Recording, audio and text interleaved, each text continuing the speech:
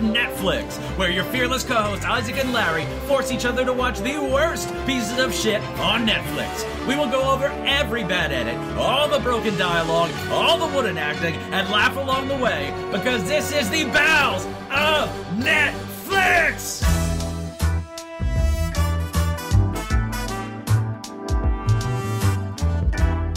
Welcome to the Bowels of Netflix. I'm Isaac, and with me as always is my fearless co-host Larry. How are you doing this week, Larry?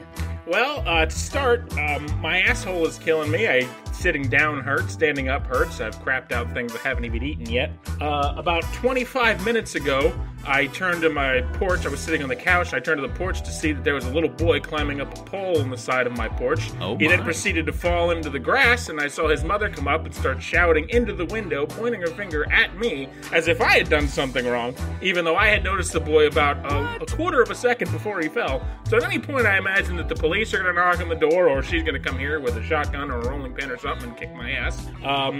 The literal last text I got about 2 minutes before we started recording was that my girlfriend saying the government is telling me I have no credit score, and I fucking watched Twilight. So honestly, I'm about as bad as it could get. It's been a rough fucking day. Basically, you're Jaime Lannister with hemorrhoids. You've tried to kill a small child, and you're bleeding out the ass. I didn't do anything to a small child. A small child tried to kill himself using my porch. Well, you shouldn't have had your porch and somehow there. I'm at fault. Yeah. Yeah, come on, Larry. You should take better care of your porch and your butthole. Listen, that has been an ongoing battle for a long time. So wait, who has no credit score? You or your girlfriend? My girlfriend. She just texted me. It was like, yeah, so apparently the government says I have no credit score. And I'm like, shut up, dear. I'm trying to record a podcast with a man that I hate. Do they think she's dead? I heard that's a big thing. Like, if the government thinks you're dead accidentally because of clerical error, like, your life is just fucked. I mean, I don't know. I truly don't know. I guess I'm going to find out. Jesus. All right, well, I'll stay tuned. Literally 20 seconds before I clicked accept on your call, I get a text that says the government says I have no credit score. Did you send back a dick pic like a gentleman? I said I'm about to record. I'll talk to you about it after, so, you know. Oh, man. It's great. So, good God, you've had a day. It's not been a great day, and I did finish my Twilight review today, so I'm about half a Twilight deep, and I'm shocked that I'm not a case of beer deep into it, because I don't know how anyone could like this pile of shit movie. Franchise, movement, genre.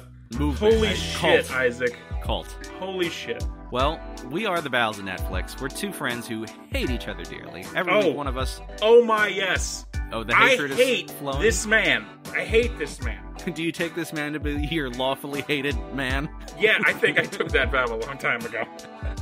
Every week, one of us makes the other one watch the worst movie we can dig up on that fucking website, Netflix. And then didn't have to dig it up this time. Fucking literally, but I don't know if Bowels has ruined... I mean, I know it has. Well, Bowels is doubly ruining me today. But I don't know if Bowels has ruined my Netflix because the fucking shit I get recommended is horrible. They could not wait to just pump my pussy full of Twilight. Why am I like this?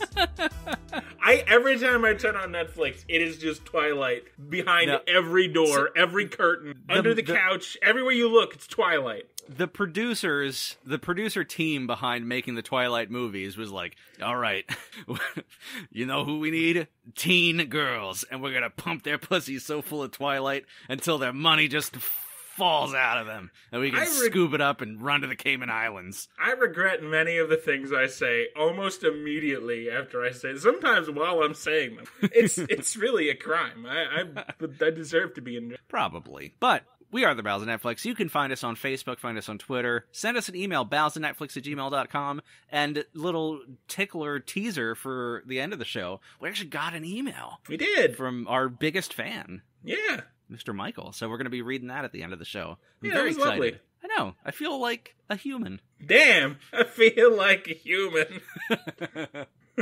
Bang, bang. That's the two gunshots we're going to take each other out with. Oh, yeah, that's true. I assume it's some kind of duel. And it'll be, take 10 paces, turn and fire, but we'll both turn at one and just fire. No, I feel like we should French kiss while each of us has a barrel of a gun, sliding in the side of the other's mouth. I just watched Battlestar Galactica, and I'm pretty sure somebody in that show tried that. It doesn't work. Damn it. All right, and by pretty sure, I mean somebody in that show tries that. It doesn't work. We'll research it. All right, so, Larry, what did you watch this week? Oh, my hopes and dreams slip away from me? Any semblance of joy just slipped through my fingers? No, I watched Twilight, Breaking Dawn Part 2. So you watched the very end of the series, because I'm an asshole. I sure did. Well, I mean, that's a known fact. And yeah, I sure did. Oh, and boy, howdy, is it terrible. You know, the first time I watched it, I thought, okay, this is bad, but, like, I think it's just because I don't know what the fuck is going on, and they don't explain it very well, because they did the fucking, they did the Harry Potter thing, where it's like, we didn't get enough money out of this fucking franchise. We're only billionaires. We haven't quite reached trillionaires yet. I know it's not that high. Just get over it. So, like, let's fucking break it into two, because we know people can't wait to see the thrilling conclusion of what I think happens at the end of the first one. I have a theory we might get into later. Because I don't know. I didn't go back and read or watch anything about these. I kind of think, as I was watching this, I kind of had vague memories. I think I did see the first one at some point, but, like, it was long enough ago now that I don't fucking remember any. I kind of, like, I was thinking, I wrote down some crack about them never being in school, and then, like, I had a vision in my brain of, like, wait a minute, isn't there a scene in the first one where, like, fucking big-ass Robert Pattinson is sitting at a desk that's too small for him? Yeah, and I kind of think... Because I've seen the first one, and there's plenty of school stuff. I think I did see the first one at some, but not enough to remember. Fucking Edward's a vampire and Bella's not. Or so I thought. We'll find out that may not be true. But yeah, so fucking I came into the ass end, the literal last bit of this movie. And like I had said, I had seen the ending scene before, and knew what to expect even before my first watch of this movie. But anyway, I got off track. So the first time I watched this, I thought, okay, this is just bad, but, like, I guess I just don't know what's going on. So, like, whatever, you know, it just is what it is, and we'll fucking find out later and complain about it then. When I watched it the second time, I realized that, no, it's just a terrible movie, and you don't even need to know anything to know that it's a terrible movie. It fucking proudly stands on its own as being a piece of shit. And I truly hate it. I truly hate it. I didn't hate it the first time. I truly hate it now. I'm glad we've blossomed your experience. Isaac, I'm very upset. I can tell. I was not as upset. Bleeding out of your eyes. No, that's poop. After the first watch, I was like, it's bad, but whatever. I'll just get through it, and then fucking I'll have to watch more later. No, it's bad, and I'm mad. It's bad, and I'm mad. God damn it. God damn it. God damn it. Twilight Breaking Dawn Part 2. I don't think I've actually said the full name, because how can you? How can you? Without being upset. The Rotten Tomatoes incorrectly has the audience score at 70%. Wrong. Ow. Wrong. Stupid. Wrong. Idiot. Idiots. Wrong. The tomato meter's at 49%. Too high. Jesus. That is too high. That is very much a failing grade, but that's still too high. That's still half of the critics. In a world where we dabble in the worst, that is too high. Yeah, I mean, it's bad. Boy. Oh, Christ. The IMDb is... Oh, no. Why am I on the trivia? The IMDb is 5.5. Middle of the road. Again, that's kind of what I expect. IMDb is almost never lower than a 4 or higher than a 6. I've gotten really excited when it is. When it is, I'm very... That's usually a sign that it's going to be something was like special. 1.9. Leo the Lion, it's not on Netflix anymore, I don't think, but God almighty, that is a... Oof. If there's very few things from this show that I would encourage people to watch, like obviously there's a couple that I liked overall, but Leo the Lion's a beautiful train wreck. Leo the Lion is something I feel like if you're a fan of this show, like that is what I would tell you to get in the idea of just what the fuck we're about. Like watch that, because that is that is a confusing, terrifying train wreck of a movie. Amen. But yeah, so fucking Breaking Dawn Part 2, last of the Twilight series. I think there's 5 movies. I think there's 4 books and 5 movies. Yep. 2012. It seems like it was not that long ago, but I guess the time inexorably marches on slowly closer to death. Yeah, that's a decade ago, Larry. It's about a decade ago. The budget of this movie was $136.2 million. It's pretty heavy CGI, but I think it's not as much as I expected. I mean, there's a lot, but, you know, There's only 2 billion people on the planet who are currently starving. Well, the box office was 829.7 million, so enormous success to the shock of no one. You can feed everyone with that money. Oh, God. So I don't have a lot to say about the filmmakers themselves because I just fucking don't care. But I do want to... We're going to talk occasionally about the authoress of these books, Stephenie Meyer. I have a couple of things to say about her, but I think it's something that is very important to note right at the top because it's... And I want to thank my dear friend Sarah, basically family at this point, for bringing this up to me in the first place, because I never would have known about this. A couple of months ago, we were talking about Twilight. I should have saw that coming. And now, of course, I've watched it. And Stephenie Meyer, Mormon. Very Mormon. Yes. Very Mormon. Interesting. Did not know that at the time. I mean, I knew it when we started to watch the movie. I knew that, but yeah. And apparently a huge theme of the entire series is... don't lose your virginity before you get married. Yes, it comes up a lot. And we're going to see the one plot string in particular. Anyone who's a fan of Twilight, by the way, who's listening, because, I mean, I have friends who know these movies are terrible, but they nostalgically love them because they watched them when they were 12. And what Twilight is aimed at, is 12-year-old girls. So... I mean, I don't think there's any ifs, ands, or buts about it. That was the target market for these films. So, like, even though I have friends who just said, like, outright, like, yeah, I mean, they're terrible, but also I've watched all of them the last weekend at once. And so I get that there's like, nostalgia for it. But, yeah, we're going to talk a little more about Stephenie Meyer as we go through. But, yeah, very Mormon.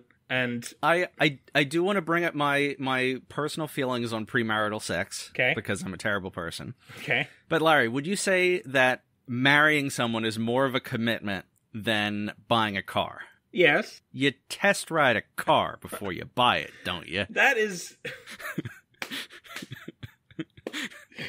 Yes, Isaac. Yes. And, like, joking aside, yes, you should... make sure there's some kind of intimacy compatibility before you commit to a lifetime with a person. Let me stop you from ruining our career inadvertently, because I agree in a way. I think if that's something you want to do, if you want to refrain from sex before marriage, sure, that's fine. I think it's wrong to tell people you go to hell if you have sex before marriage. That's my stance. That's a very good point. Because look, I don't drink. I've never had a drop of alcohol in my life. I get a lot of people who think I'm fucking weird. I get a lot of bartenders look at me like I've sprouted horns. Okay, it's not quite the same thing, but it's on the same sort of, it's refraining from something that, in a way is harmless to drink socially at a bar. In a way, we're not going to go into that hole. But it's the same. With like sex too. Sex can be horribly misused and abused, and right. You just fuck up and create a life, and then just ruin that life's life forever. Yeah, or just emotionally hurt people, damage yourself, get STDs. Right. Like same with alcohol and drugs. Like you can use it casually and have a lot of fun, and it be a useful part of your life. Right. Or you could, go down a bad road. Or you could choose to abstain. And, like, if you really want to wait till marriage, that's fine. I don't know. As long as it's a choice you've made, then that is totally... If you're cool with it, then I'm cool with it. You know what? If that's what you want to do, sure. Yeah. I think you're missing out, but people say that about drinking, too. Same thing. I can't really speak on it because I've got a sort of a similar... it's an indulgence, really, when you're just dating or just, in a ultimately, most important thing is to be honest, forthright, and... Yes. With your partner. That's just good relationship advice about everything. Yeah. But yeah, so if you want to, if you don't want to have premarital sex, go, whatever. You could do the Mormon thing, or soaking it, where you put the wiener in the vagina and then you don't move. No, that's fucking weird. Don't do that. Okay, come on, let's just soak it. All right, look, I have to be somewhat horrible. Don't fucking Larry. Soak. Come on, Larry. Would you let me soak it in your butthole? I don't want anything near my butthole right now.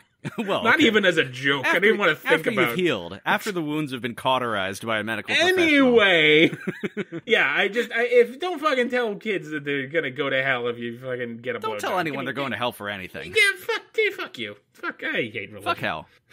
This is going great.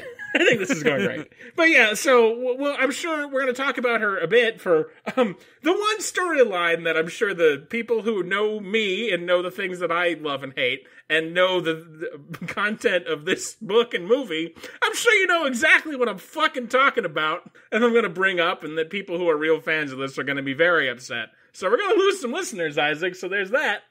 Anybody who's a fan of this show and Twilight and does not want one of them slandered, you're in for a bad time. Because, boy, do I have a lot to say about fucking children. But anyway, so yeah, I think we got all the basics out. It made a lot of money and, you know. Okay, yeah, like I said, no shock to anybody, we're going to be reviewing more in this series. And this is not even formally insisting. I demand that if we review these movies, you must call them Bella, Edward, and Jacob. We have to keep consistency with the main three casts, okay? Because I am not kidding, I think this movie has 27 or 28 named characters. Let's negotiate. How about Fella, Fedward, and Fake-Up? No.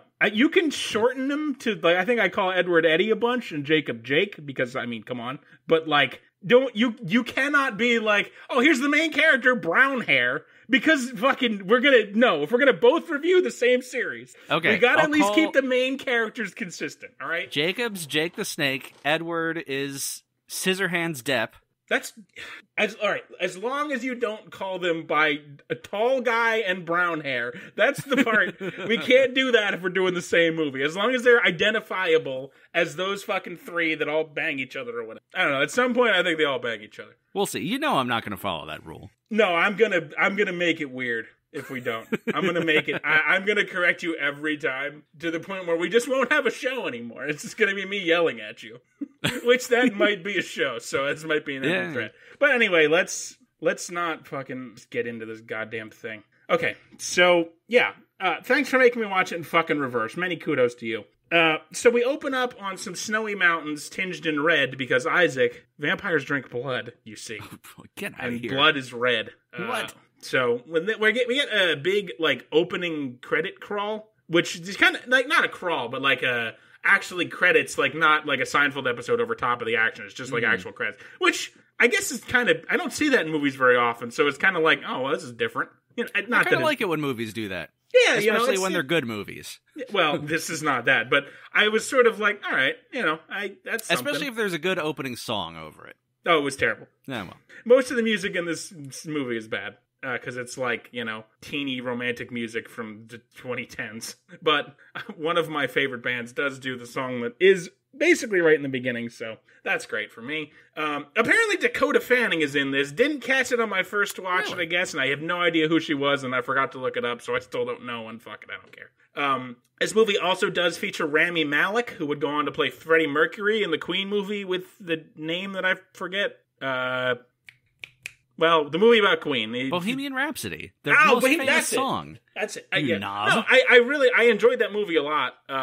Apparently it's like now in vogue to not like that movie or like Rami Malek's portrayal of Freddie Mercury, but I thought it was great, but so maybe I'm wrong. That sounds like stupid ultra-leftist nonsense. I don't know what charges they're leveling against it. I don't think that he's canceled or anything like that. I think it was just people are like saying it was not good. It was just bad acting, and just like they gave him the teeth, and that's all it was. I thought it was fine, but I don't really. I'm not that invested in musicians or musician stories, so I just thought it was a good movie, and I like this. So anyway, we get a lot of opening credits with blood and trees and mountains before eventually we zoom in on the action. The action here being our protagonist Bella, who seemingly is a vampire. I thought Bella was a human.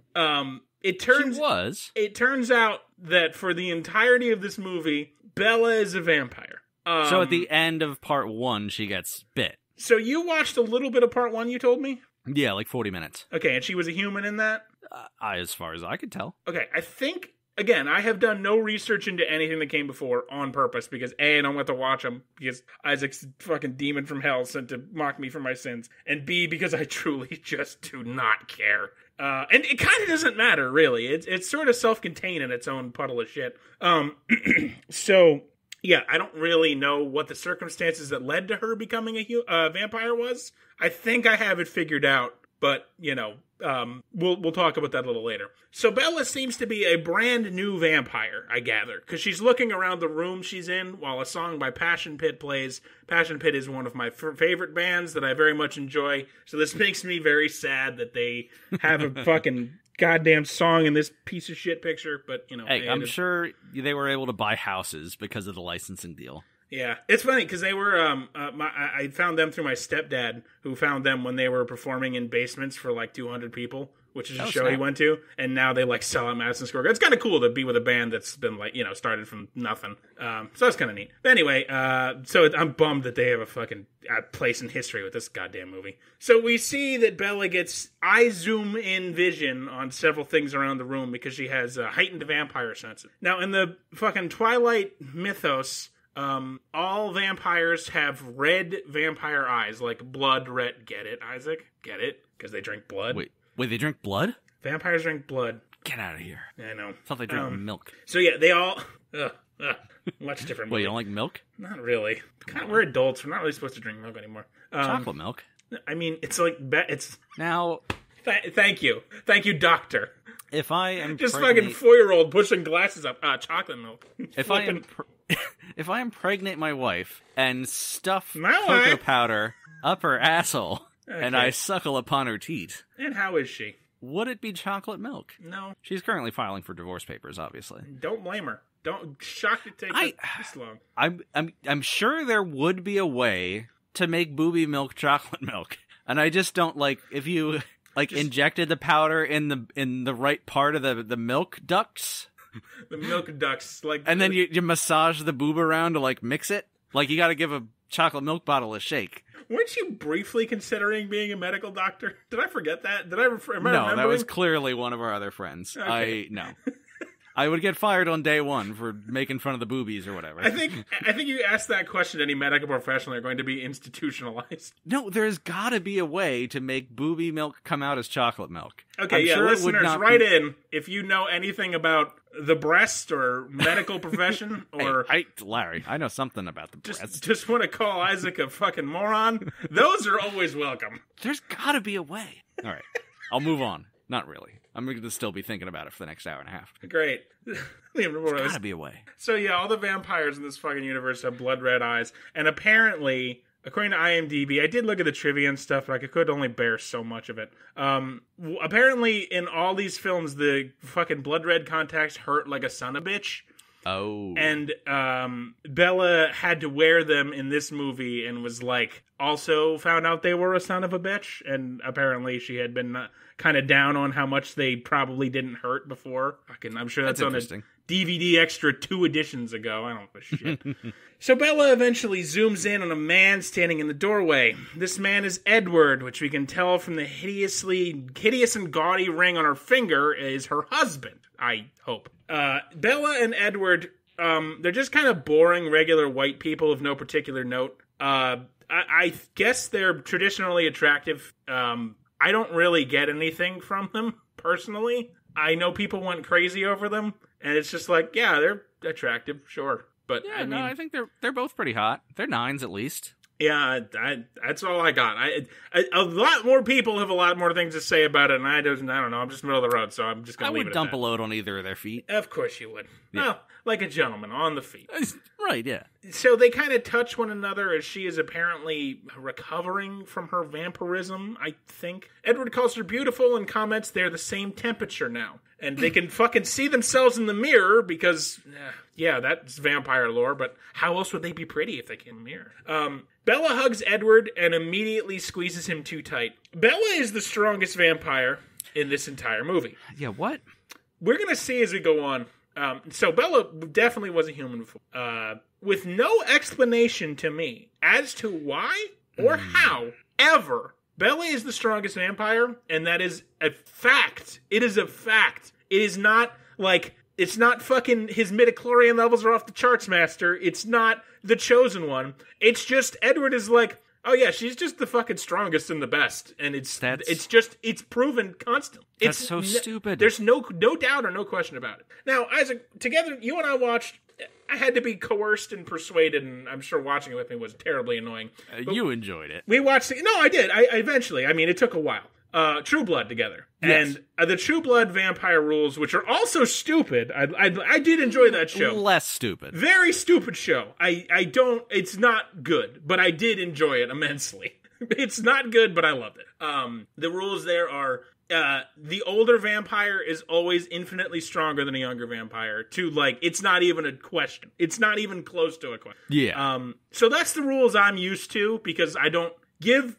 I think I have a rant about this later. I don't give a fuck about vampires. I've always hated vampire mythology. Long before Twilight existed. It just sucks. But we'll get into that more. But yeah, so that I was kind of expecting the rules to be sort of similar. Like, okay, this chick who's been a vampire for what appears to be like 2 days is kind of what I've gathered from context clues. She is the strongest vampire. That is the dumbest thing I've ever heard. Unquestionably. Oh, Isaac, are you tired of hearing how good Bella is? I Yes. hope not. I hope not. I'm tired. I hope not, because that is the whole point of this movie. God damn it. Oh, Isaac, I have covered 3 minutes of the movie so far. It gets so much worse. So these two have really over-the-top, sappy teen love shit and a bunch of kissing before Bella remembers her daughter. Her daughter's name is Renesmee. Renesmee. You're gonna have to explain that one. Not a funny word I made up. That's just the poor girl's little name. Isaac, I don't know what that means. Her name is Renesmee. I don't know why. Okay, I think it must be a portmanteau of something, because I think they said at one point, I think one of the many, and I do mean many, tertiary vampires is named Esme. I think I caught that. Yeah. You did? You caught that too? My lovely wife informed me that Renesmee is a portmanteau of both of their moms, or at least Edward's vampire creator mom. It's their names combined. Renesmee. It's awful. You know what else combines characters' names together like that? Dragon Ball Z. Gogeta. Fucking Dragon Ball Z does the same goddamn thing. Yeah, Renesmee. I'm never gonna not stop saying that, because fucking... Are you kidding me? Renesmee? It's a good name. I'm willing to bet... You shut your fucking mouth. Do you have a name for your penis? No. Don Knotts. Actually, yes. I'm willing to bet there's it is Don Knotts. I'm willing to bet there's a handful of little 14-year-old Renesmees running around right now, falling in love with your children. Their parents are at your PTA meetings. They're there. They're everywhere. Guess who's not taking vaccines? Isaac, my sole hope for this decade is I get to attend the wedding of a Renesmee and a Khaleesi, because frankly, I don't think there's a single thing on planet Earth that would better define this entire generation. Unfortunately, that's very true. Would you suicide bomb the wedding? No, I'm gonna fucking... Listen, I'm beyond trying to change how awful the world is. I'm just gonna revel in it like a pig in shit. Let's just so fucking... would you... I'm ready to party to the end of the world at this point, man. Would you just poach all the bacon wrap scallops as soon as the waiters come out? I don't like scallops. Can I just have the You bacon? fucking monster. Yeah, I know. I don't like anything. I like bacon, if you haven't seen my fucking Who fat gut. doesn't like bacon besides vegans? I know a lot of people that don't like bacon? Yeah. What? I know. Nonsense. I think, fun fact about Larry Beard, which, speaking of stupid names, Larry Beard, hard to get dumber than that, but they did it with Renesmee. I was about to say, if there's any people that should be genocided, it's people who don't like bacon, and then I remember the Jews don't eat pork, so I'm gonna nullify that one. That's good. There you go. Glad. Thank you for even saying it. Thank you for putting the thought out there. I did not, fun fact about me, I didn't eat bacon to the age of 22. What what is wrong with you? My father was an incredibly hedonistic human being. He indulged in every vice he possibly could. Refused to ever eat bacon, so there was never any in the house. He said it was bad for your heart. Well, okay. As he He's did not meth. wrong, but he did meth. A lot of meth, yeah. God damn it. Pretty sure meth is worse than bacon. Well, he died at 59, or 56, or 58. I don't know. He's fucking dead. So clearly something's wrong. God. But yeah, no, I didn't have it till I was an adult, and I was on my own. And I was like, I should try this bacon thing, see what all the big hubbub is about it. And it was really good. I can't. Anyway. We got a lot of movie to go through, so we're just going way off the rails. This is terrible. Yeah, by the way, I have typed the word Renesmee 5 times so far, and it is spelled a different way each time, because it is an impossible name to spell. And I think No matter how many times I have fucking written it down here, I don't think it's ever spelled the same way twice. Bella wants to see her daughter, but Edward says she needs to hunt. So they fast run through the forest while Bella admires the sights of the new vampire senses. This is just a fact. This is not an opinion of Larry Beard. This is a fact of the universe. In no media ever, in any form, has any sort of vampire fast running ever looked anything but completely idiotic. It is an impossible feat to make vampires moving fast look good in anything. It is impossible. I will agree to that. Stop trying. It never, ever, ever looks anything but utterly ridiculous. It just does not translate to screen. Why don't vampires fast hump? Isaac, do you think we're not going to get to... They fast hump? They don't see it, but it is spoken of. What? Really? They fast hump in True Blood a lot, in fact. Really? Oh, man. You don't remember that? You don't remember anything. A humping fact. You, of all people. Yeah, there's like a scene where fucking two of the vampires are like humping around a room really fast, and they would like move in and out of position and super fast. You don't remember that? I remember that. I don't know. I get if like it's too fast where I can't like appreciate the boobies, then I'm not really paying attention. Too fast, too furious is how everyone is going to be at you and me. So yeah, I like to appreciate the movies. It's just it never looks good. Just stop trying. Just please stop trying. Just make vampires move. Just stop doing stuff about vampires. Well, see, I can't say that because I just watched something with vampires that was absolutely incredible. We'll talk about it at the end. So Eddie makes Bella close her eyes in the woods until she hears a deer. They kind of sneak up on it and watch it from a rock. Suddenly Bella starts going haywire, and we see in the middle distance or whatever, a human man is free climbing what appears to be a sheer 200-degree rock face, and he skins his little knee. Bella can smell this blood from however far away. She's a great white shark. Isaac, yes, I do believe someone makes that decision. She powers through the forest and also starts free climbing the rock face, scaling it with her powerful vampire arms and fingers, I guess. Vampires are Spider-Man. I positively despise vampires. I know it's trendy ever since this series got popular and made like fucking vampire lore the new hit teen thing. I know that's not the first series to do it, but this is the one that really took off. Just for the yeah. So, but like What We Do in the Shadows is a TV show that I started watching because I told one of my best friends, Randy. Thank you, Randy. Heads up, bro. I love you. I told him I had to do this, and it was terrible. And he said, if you want to see something about vampires, it's great. Watch this show called What We Do in the Shadows. I watched the whole thing in 2 days. I could not stop watching. It is incredible. I encourage everyone to watch it. Everything Matt Berry touches is the greatest thing to ever exist. That man is a fucking... He's the best thing England has ever produced, hands down. God bless him. And that show is amazing, and I encourage you strongly to watch it. But anyway, that aside, vampires are just so fucking lame. It's just so lame. I don't have a better word for it, even. It's all, like, it takes all the drama of being a teenager and amplifies it 1,000-fold. Even in the stuff that's not like Twilight sappy teen love story, like the stuff for adult, like Interview with a Vampire, anything Ayn Rand has ever produced. It's just the height of Rice, not Ayn Rand.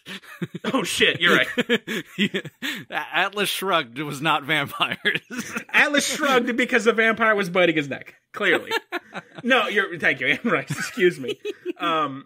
It's like all just the height. It's teen drama, like exemplified and pushed even farther. I've never enjoyed it at all. Like True Blood was hilarious for how ridiculous it was, and I got into it the way people get into soap operas and professional wrestling. So I don't know what else to tell you. Yeah. But yeah, so this is just, I don't know. I just hate it. Just looking at it and fucking seeing vampires just doing vampire stuff.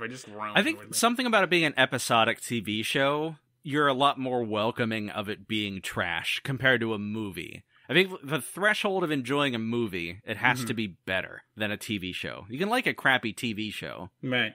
And yeah, True Blood was interesting to me, especially in the first season, because it's like a murder mystery. But it's like... And it was very character-driven, too. Yeah, and just some of those characters are hilarious. Jason is amazing, and I would watch an entire Jason-based show. I kind of want to start watching that again. It's been like 10 years. Yeah, so much of it's so bad. I never finished it after we stopped watching the first season again. I will watch the first season. There was some good stuff in that first season. Anyway, this is going off the rails, and we are not even 10 minutes into the movie. Jesus. So yeah, fucking Bella's climbing up this. She's charging towards the human to ostensibly eat him, but Eddie gets to her in time and stops her after she gives a very rough reading of her lines. She's like, "Oh, I'm so hungry." She is a wretched actress. Okay, she sucks. I never liked her.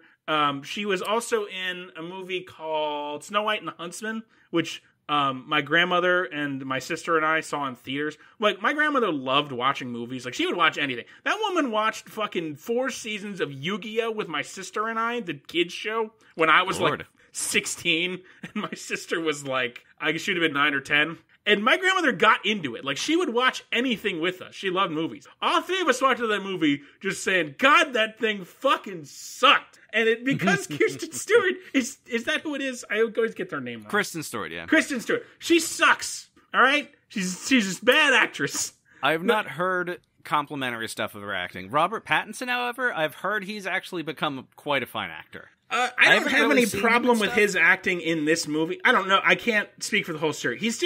Edward's kind of just bland. I don't know if it's better in the other movies. Edward just fucking brings nothing to the table in this movie. Jacob is way more interesting, and he's not interesting. Yeah. But I think he's improved his chops. Kristen Stewart, I don't know about that. I've heard multiple people tell me that Pattinson is better now. But I really, I don't have any complaints to levy at him, except his character is just there. His character, and once he blew a load into Bella, he kind of stopped mattering. Honestly, the baby's way more important. So with this kind of movie, the best you can do is not hating someone's performance. Yeah, I don't have anything bad to say about his. I don't think much of Taylor Lautner's performance either, but anything's better than Bella. I think he's a bimbo. Yeah, it wasn't very good. But, I don't have any examples off the top of my head where I was like, oh, that line read was terrible. Kristen Stewart's lines are real bad. She's real bad. Real bad. So, anyway, yeah. So, she's about to eat this fucking mountain climber, and Eddie's like, wait, no, don't do that. And she's like, oh, you're right, fuck. And then she jumps off to go hunt the deer. And while she goes back to hunt the deer, a mountain lion is there and jumps at the deer. So she tackles it out of midair with hilariously bad vampire jump powers and then eats the kitty instead of the deer. And so you can eat animal blood as a vampire? Yeah. I thought the whole point. This is one of only 2 times in the whole movie that anyone drinks blood. The whole curse of being a vampire, because you're effectively immortal and have powers, the whole curse is that you have to drink human blood. Well, here's the thing. I'm guessing, I have to assume that at some point in the fucking 4 books and 5 movies, that gets addressed. And it wasn't addressed in this one, and I don't give a fuck, and I hope don't care. Jesus. Maybe you can tell me one day, or probably more likely I'll be telling you. Yeah, we'll see. So yeah, Edward he's positively floored that Bella was able to run away from a human mid-hunt, as even normal vampires have problems with that. Oh boy, we'll get into that later. Bella is the strongest vampire. Bella has been a vampire for maybe 30 minutes. Bella is amazing, and you want to be Bella. Keep that in. I do want to be Bella. You do. Oh, Isaac. You do want. Mm-hmm. Somehow she feel my boobies all day. Full of chocolate milk. Somehow she got no blood on her dress from fucking violently eating a mountain lion. Search me. It's just good manners. Bella and Eddie come back. God damn you! Come back to the house in the middle of the. Why am I laughing so hard at what is a terrible joke? It's so bad, but you got me. You got under my skin there. Bella and Edward come back to the house in the middle of the woods and run into our third main character, Jacob the werewolf. Obviously he's Taylor Lautner, a very handsome and attractive man. He's very ripped. He is, I had the article pulled up about his ethnicity. So this is something I'd read while I was reading about the Mormon thing. This also came up. So this wasn't explained in the movie, but I want to talk about it now. I'm sure we're going to talk about it in the rest of the fucking series. You doing these out of order is such a disservice just to the fans. Okay? me suffering. Yeah, I'm going to suffer regardless. But God damn it, you're just making the poor fans suffer. And that truly is the only joy I get out of this. Is that I'm not the only one suffering. So I think this is, again, not explained. I just kind of gathered this, and it may not be 100% accurate. So grain of salt here. I think all the werewolves are meant to be some Native American tribe, all from the same one. Okay. So I believe that Jacob's nationality is meant to be Native American in the movie. I believe Taylor Lautner, the actor, has come out and said he's very distantly. He's like 1/32nd, something. Oh, okay. One of those facts. He fucking, if he took a test, he's probably like 1/16 or less. He's very distant. Right. Because I believe people were upset about the fact that she's saying, because I think there's some fucking real life tribes that got their culture appropriated for werewolves, I believe. Yeah. I mean, that's a dumb thing to do in the first place. If you're going to do it, hire an actual person from the tribe to play that role. Right. Or just don't do that. Just don't do that. Yeah, exactly. I don't know. But so I don't know any of the werewolf rules. That's not really mentioned. But yeah. So anyway. So yeah. Jacob greets them, and I guess he's like cool with them or whatever. So okay. I do know that at least at one point, Jacob and Edward were romantic rivals for Bella's affection because Bella, being the most beautiful and pure and amazing human that ever existed, was like the hottest commodity in the supernatural monster fuck market. But in this whole movie now, Jacob seems like totally fine in just being like her best friend now. And everybody seems pretty cool with that, and he never really shows any interest in like, I want to fuck Bella, why are you married to this vampire? Which is great, because frankly, I was dreading this courtship and horse shit, because that is basically all True Blood is. So glad that's out of the way. But there's a reason why, and, to Twilight fans, hold on to your butts now and prepare to start sending me angry letters and horses' heads in the mail. The reason why Jacob isn't interested in Bella anymore is because Jacob wants to fuck a baby. Excuse me? Jacob wants to fuck Bella's baby. So Jacob's Catholic. No, he's Native American. Did they do the diddling? I don't not answering that question. No, the Catholics did the diddling. Okay. I can hear the entire Twilight fandom rise up and give a collective vampiric shriek as they hear this, but it's just too delicious to poke fun at because, yikes! Steph Meyer, yikes! What were you thinking? What were you thinking, you awful woman? What were you thinking? I'm clapping back like the kids do. He wants to... Does he want to fuck the baby now, or is he just putting time in until the baby's ripe? He's doing a little Woody Allen, but we'll get to that. So, right. Bella warns Jacob to stay away as she's deep in bloodlust, I guess, ? But he says it will be safer for the baby if they test uber strong, beautiful, amazing, and powerful, but also sexy and caring Bella before she, eats her own fucking baby or whatever. That seems to be a concern everybody has for a couple minutes. That Bella's going to eat her own fucking baby. So, Bella is honestly a concern I have about being a potential parent. I like veal. I'm sure there's a lot of parents who looked at their baby and thought, I could eat that. Honestly, I don't even think you're wrong. I think that's just a natural human thing. I think a baby would be delicious. I don't ever plan on eating a baby. It's the same thing as like no parent will ever admit it, and I don't blame them. That every parent has thought about how easy it would be to dash their fucking baby on the rocks. Like it, everybody thinks it, and I don't think there's anything wrong with that. I think it's human. It's the thing we do. No, very few people do it, and those people do it are wrong. I had a 5-minute drive earlier today. Mm-hmm. I thought about swerving into oncoming traffic like 6 times. Oh, I do think about that all the time. It's horrible. I shouldn't be alive or allowed to live. Bella is suspicious as to why Jacob gives a shit about her vampire baby, and Eddie and Jacob share a meaningful look. Spoiler, it's because old Jakey's gonna fuck that baby, but we'll get to that. So anyway, they test Bella, and she mentions that Jacob stinks like a wolf. Hardy har. He tells them they look great together and takes them to meet the Whittle vampire. So inside are a fuck ton of vampires. This is the Cullen family, of which Edward is a part. There's a lot of fucking Cullens, and I don't give a shit about any of them. And as far as I'm aware, at least in this movie, only 2 of them matter.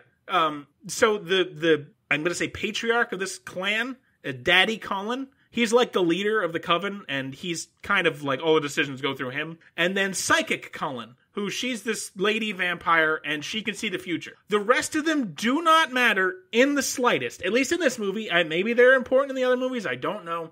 In this movie, they do not matter in the slightest. And there is like 8 of them. I'm not kidding. There's a fucking lot of them. So most of them I don't even get their names, so I don't know. I don't know if they're all related or if it's just like a vampire thing. Like, you're my vampire dad because you drank my blood and sucked my dick, and that's, it's, I don't know why I added that. You bring out the worst in me. That's why I'm here. Oh, and by the way, then they bring out the baby. Isaac, I need you to go to Google image search and look just for Twilight CGI baby, because it's quite possibly the worst thing that's ever been created by CGI. It is, folks, you at home, if you've never seen Twilight, Just go into your fucking favorite search engine, put in the words Twilight CGI baby, and just have a gander at Google image search. So, wait, I'm sorry, you said Riley Reid nudes? No, I didn't. No? Oh, damn, that's what I Googled. Okay, I Googled the baby. It's why? What is it? Does it have long hair later? So there's different versions of this fucking thing that didn't actually make it. There's the hairless one? So the one with the long hair I saw, the one with the long hair is the most horrifying thing in the world. No, the short hair one, still awful. Still terrible. Yeah. That's definitely really Uncanny Valley. Deeply unsettling. Yeah. But the long hair one, who's that girl in the fucking chess show? Oh, yeah, I know what you mean. Queen's Gambit. I can't remember the actress's name. But her eyes are really wide apart. Yes. And she's attractive because she's a human and not a horrifying robot. Mm-hmm. But I think Twilight did make a doll, a real doll. That might be the doll that they were like, we can't use this because God will send us to hell. Like right now. Seriously. So maybe that's what it is. But just like everything, like even the CGI baby, it's still terrible. It looks like a little man that's in a business suit looking up at its weird vampire mother. It's not good. I don't like anything about this child. It's the one with the long hair is like they're trying to make a baby sexy. They're giving it sexy eyes and like no. lips. They wanted. I watched a video about this. They wanted to make it so that I think it's because this comes up in the books. They wanted to make it like very clearly identifiable to Bella. I think they failed. Oh, I agree. No, I think even they realized they failed. It's fucking hideous. But making a baby look like Bella, because Bella is fairly attractive. Kristen Stewart's attractive. Sure, an attractive grown woman. Look, that's what they said. I'm not agreeing. It's fucking. So yeah, I'm looking at it now. Make a fuckable baby. I'm on Team Jacob on this one. They made that baby so fuckable. He can't help himself. Team Jacob is Team Baby fucking. Hey, by the way, remember that Mormon thing? Oh, we'll get to that later. So anyway, yeah, so fucking the long hair picture of the CGI baby, that is the actual doll. The reason they made the CGI baby, because I think the actresses did the scenes with that, and they're like, you guys, you can't do this. You can't do that. This is a crime against God. God's not even real. I am an atheist, and I'm a confirmed atheist because atheism's just right. Nothing's real. But God would not allow that to exist. Like, come on now. Were there a God? Yeah, that would not exist. I think a God would create itself to fucking stop this horrifying thing. But the CGI baby, still terrible. Still awful. Yeah, I still hate it. No. So yeah. So it's one of the worst things CGI's ever produced, and I've seen Leo the Lion. Anyway, while Bella holds it, it appears to touch her face and show her its first memory. I guess. What? So we didn't talk about it. Vampires have powers, Isaac. Yeah. So not all vampires have powers. And the ones that are more special. So okay. But you know what's weird? Bella doesn't have a power. That's weird. Doesn't seem like she's that special. Oh, spoiler.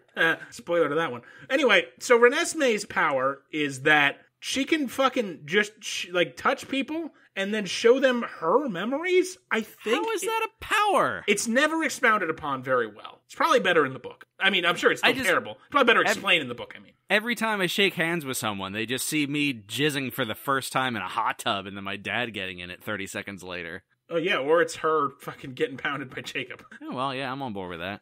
Team Jacob.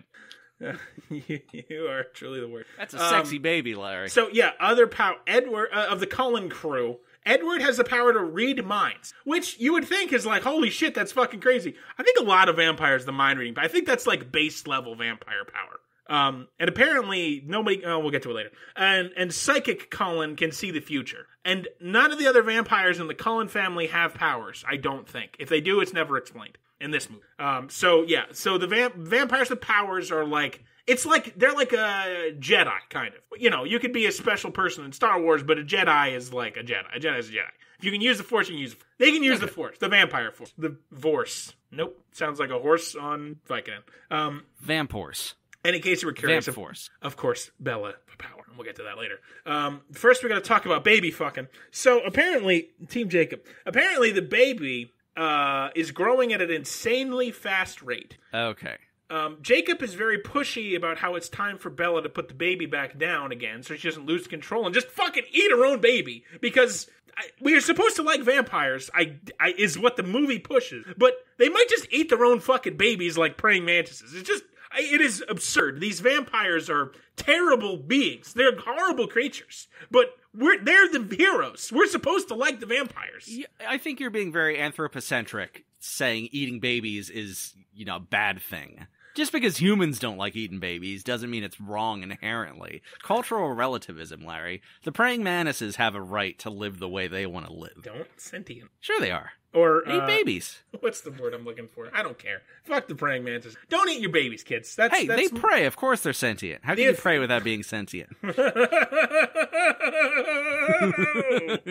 Hey, Chihuahua. So yeah, vampires are all tits and abs and probably huge honking dongs. Anyway, Bella is suspicious why Jacob is so invested in her baby, and the Cullens all egg her on. So apparently, at the time of the baby popping out of his ex-lover's sweet stink, thank you, Isaac, and You're welcome. Booty Tang, a quote-unquote wolf thing happened. A wolf? What? A wolf thing? An erection? And he imprints on her. Now, they spend a lot of time, and I mean a lot of time, frequently telling us, oh, it's not what you think. That exact phrase more than once throughout this movie. So imprinting, what it means is that basically, fucking, and again, I didn't see, this is just what I've gathered.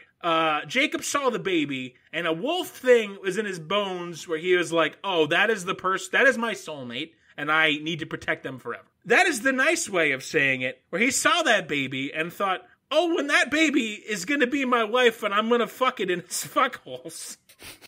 This sounds an awful like the Children of God pedophile cult. They insist, like, he says the line at least twice, it's not what you think. Yeah. Because they make a lot of, thou thinkst thou dost protest too much. They insist that it does not mean for certain that he is going to go on to fuck that baby. However, it's a moot point because he is in fact going to go on to fuck that baby. So, yeah, I really think that really you have much to do about nothing.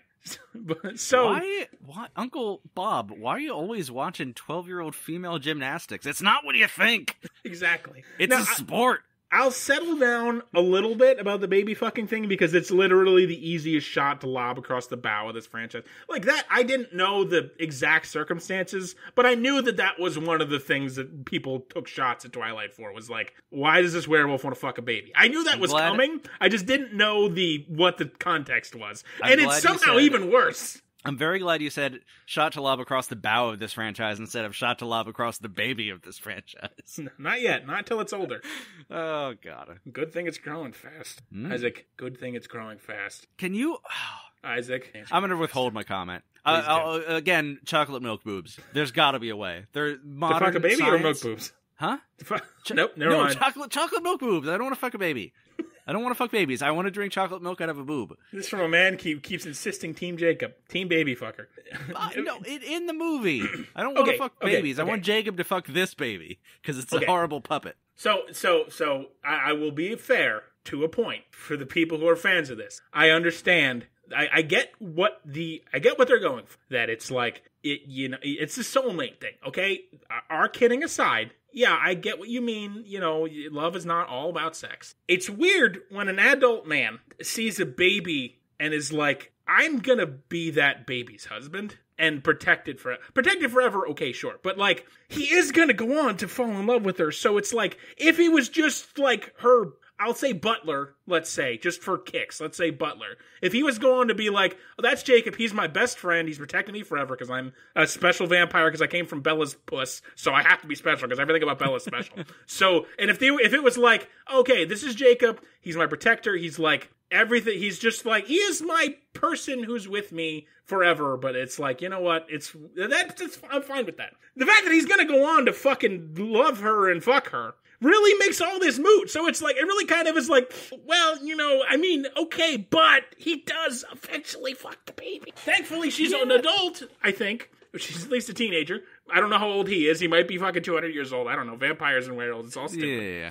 But it really does not, it's not doing anybody any favors, okay? But just imagine if you met a baby and you knew I typically don't, on purpose. It had a medical condition where it aged 20 years in the span of 1 year. Oh, Isaac, I'm sorry, have you seen this movie? No. No, I save that to the end, because almost that exact point is going to come up at the end. But still, how weird would that be to eye that baby up and be like, 12 months from now, I'm going to be able to fuck that adult baby. Seriously, you're stealing my thunder from like the very last paragraph of this movie. But I do get what they were going for. What Myers was going for. No, I do. I genuinely do. I get the idea of it. The problem is, you fucking botched the execution so hard. So hard. Wait, are we fucking the baby or executing it? Well, or both? Which one's worse? Honestly. No, you do one first and one later. One's more ethical than the other. This is a terrible idea for... I'm just saying it's better to kill something before you fuck it than fuck something before you kill it. That's better. We need to get you a fucking sensitivity consultant. Do we have money in the budget for that? It's not as bad. It's less evil. Okay, this is just going nowhere. All right, so we've spent a lot of time on that. So anyway, I'll settle down about that. It's an easy shot to look across the bow. But the long and short of it is that we get Jacob out of the way as a potential rival for Bella by making him fall in love. Imprint on Bella's daughter instead, because that's much better. Imprint on? Is that like a mushroom stamp? Isaac, you must stop. You must relax.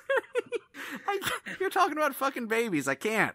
Anyway, Bella gets rightfully... We are seriously 8 minutes into the movie. Oh my God. I don't think we've hit the 10-minute mark at this point. We may be getting close to it. Anyway, seriously though, I think that there's two different points of this movie where I skipped literally 20 minutes, like with 2 cents, like not even. Having seen the part one, it makes sense. Like we'll get to it. Nothing happens at their wedding, literally nothing, and it takes half an hour. Oh my God! Oh, I want to die. Ugh, fuck. So Bella gets rightfully very upset about the scenario while Jake insists he can't control it. I know. Just let it go. We got a lot to get through. Bella throws him out into the woods and yells at him while the vampires all kind of watch and laugh. I guess vampires and werewolves don't like each other, but Jacob's just been hanging around, just fucking trying to get in Bella's pants for so long. They've just kind of accepted that he hangs out now. I don't know. And yeah, Kristen Stewart, again, terrible actress. Just... It's like she's never fucking... Did she say these lines at any point before they fucking said action? I mean, just... Oh, boy. God damn it. It is just on display. Anytime she tries to emote, it is... so terrible. So, anyway.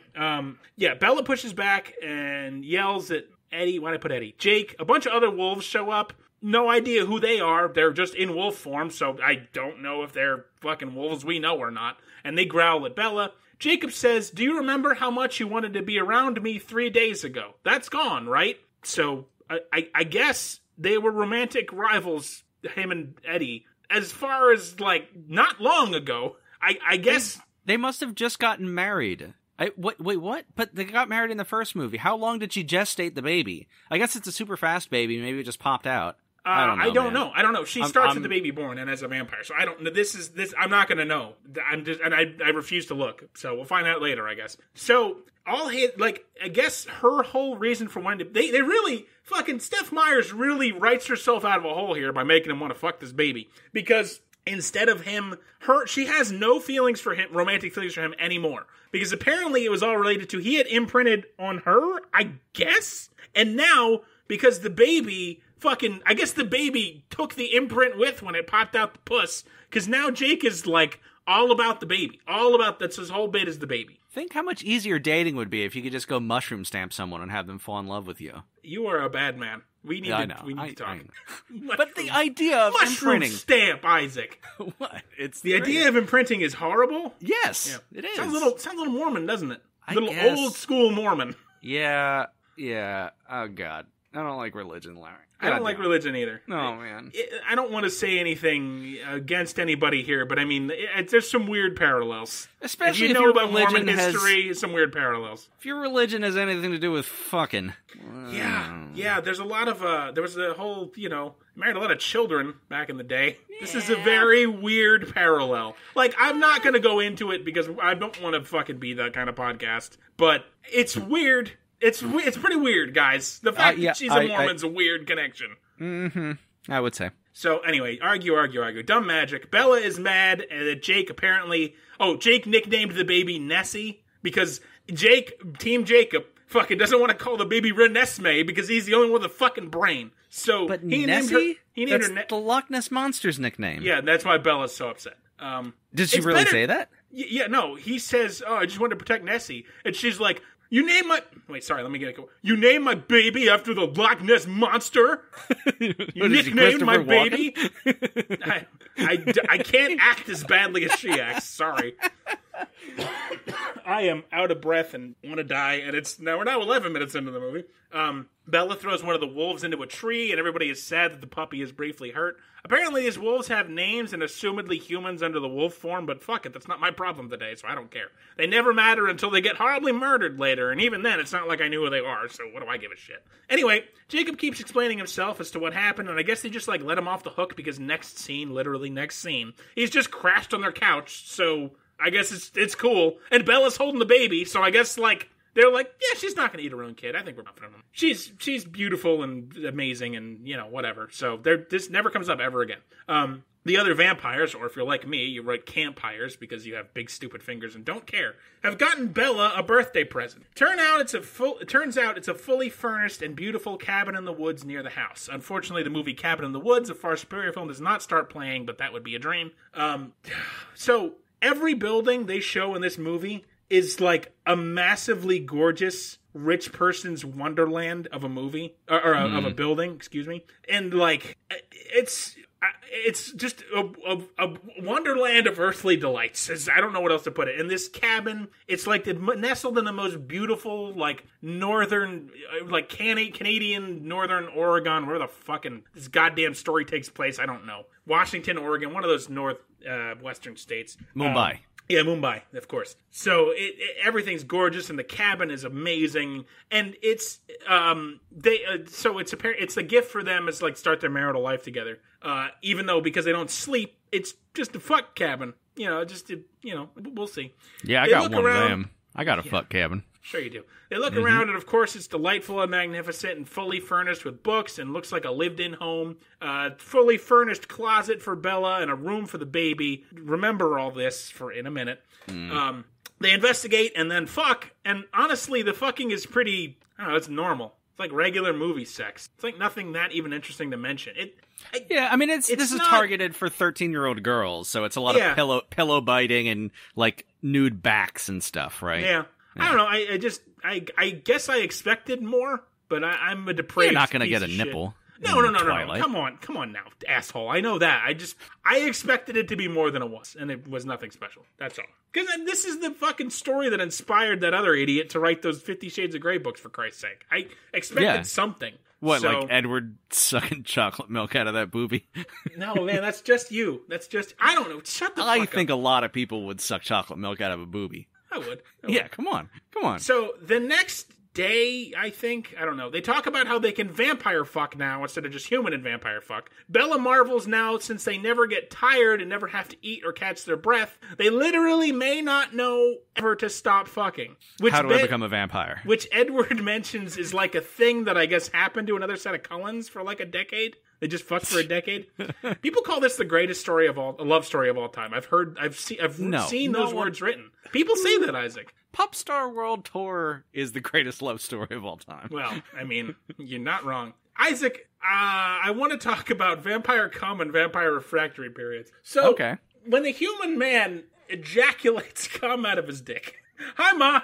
Hi, sister. Hello, family. When a human man ejaculates cum out of his dick, there's something called a refractory period, in which the factory lives within the balls and the rest of the other shit. I don't know how body works. I don't know how it works. I don't. It all just kind of happens. You got to cook up a new load. Right. There's a bunch of little chefs down there working on it. So, how does the vampire refractory period work? Well, his little chefs are really fast. Yeah, they're speed moving around. Yeah. How much cum can he produce in one sex session? Every man has an individual limit, I think. As far as I'm aware. What's your most wanks in a day? I don't want to talk about that. Come on. No, I don't More want to than talk. 5? I'll tell you about it when we're not recording. There's some tiny scrap of me that wants to just have something left, okay? 25. If you wanted to have something less, you wouldn't jerk off that much. I'd be dead. I'd probably weigh a lot less. And also, they go on to mention that they're much better at sex than other people. How would either of them fucking know? But, Right, yeah, because they waited until they were married. I no longer wish to live. So the next morning comes, or it's been a week of fucking, who knows. The vampires and Jacob are just kind of hanging out in this massive rich person house, just doing whatever. I don't know what fucking Jacob's doing here. I don't know why they put up with him, but okay, whatever. He's watching over his baby bride. Yes, Isaac, yeah. They get a phone call from a man we will later learn is Bella's dad, but nobody picks it up. The Cullens and Jake urge her to give them the go-ahead to tell her dad that she's dead. This is never explored, so I'm guessing this is more of the stuff that will be explained in part 1, and that's not my job today, so fuck it. One of the Cullens mentions that they're leaving. Jake is distraught, but Daddy Cullen says that if people think Bella is dead, they have to get the fuck out of Dodge. Why did they gift them a fully furnished cabin with all the fixins if they're fucking leaving, like, today? It's just wealth and excess on display. Yeah. I don't know how the vampires have money, but they're all fabulously wealthy. Well, they've been living for 200 years. They invested in IBM back when they were still working for the Nazis. Honestly, that's probably correct. That actually makes sense. That's probably. I'm sure that. I'm guessing it comes up in the first movie. I'm sure. I'm sure they don't get into. No, because I think Bella's. If we see Bella's dad's house, and they seem like lower middle class, so I'm guessing it's a fucking explained as to why the vampires are so goddamn rich. I do have a prediction. So I imagine the baby is going to grow up, right? Okay. And it's going to have to be played by an adult actress, right? No. I'm going to stop you there. We don't. The farthest we see an actual plot of the movie, I think she gets to like age 7. Damn. My guess was going to be Roseanne Barr. The last scene is her as like a teenager, but it's like as the credits are rolling, so it hardly played by Roseanne Barr, heavily make-upped. Was she the one who got canceled for being awful? Yeah, probably more than once. Well, yeah. Okay. So, fucking, I don't know why, but the whole thing with the cabin really pissed me off. So anyway, Jacob goes to see Bella's dad, who is ominously cutting logs in his backyard. I'm going to save you a lot of time here, because Bella's dad doesn't fucking pay out to anything narratively and never matters. I just gonna really cut this whole scene short. Long and short of it is that Jacob fumbles his deception roll and realizes he doesn't have the heart to lie to Bella's dad and tell him that his daughter's dead. So instead, he tells Dad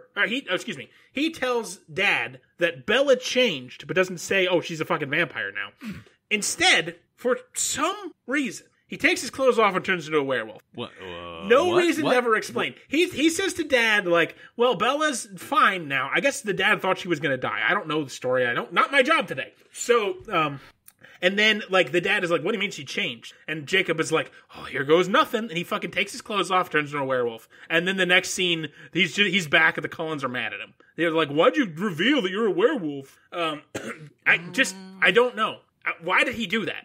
So I'm guessing the end of Breaking Dawn Part 1, Bella gets, like, fatally wounded and has to be turned into a vampire in order to survive. That is what I gathered. I think the pregnancy goes south. And fucking I think that because she has not met the baby, my guess, and there's a line that kind of mentions it, but it's very vague. I think the pregnancy must go south, and then she has to be vampired to save her life. So the hideous baby that Taylor Lautner's hard for rips its way out of her vagina, and Edward has to turn her. Okay. I think that is, I think we've gathered that's what happened. That's great. Yeah.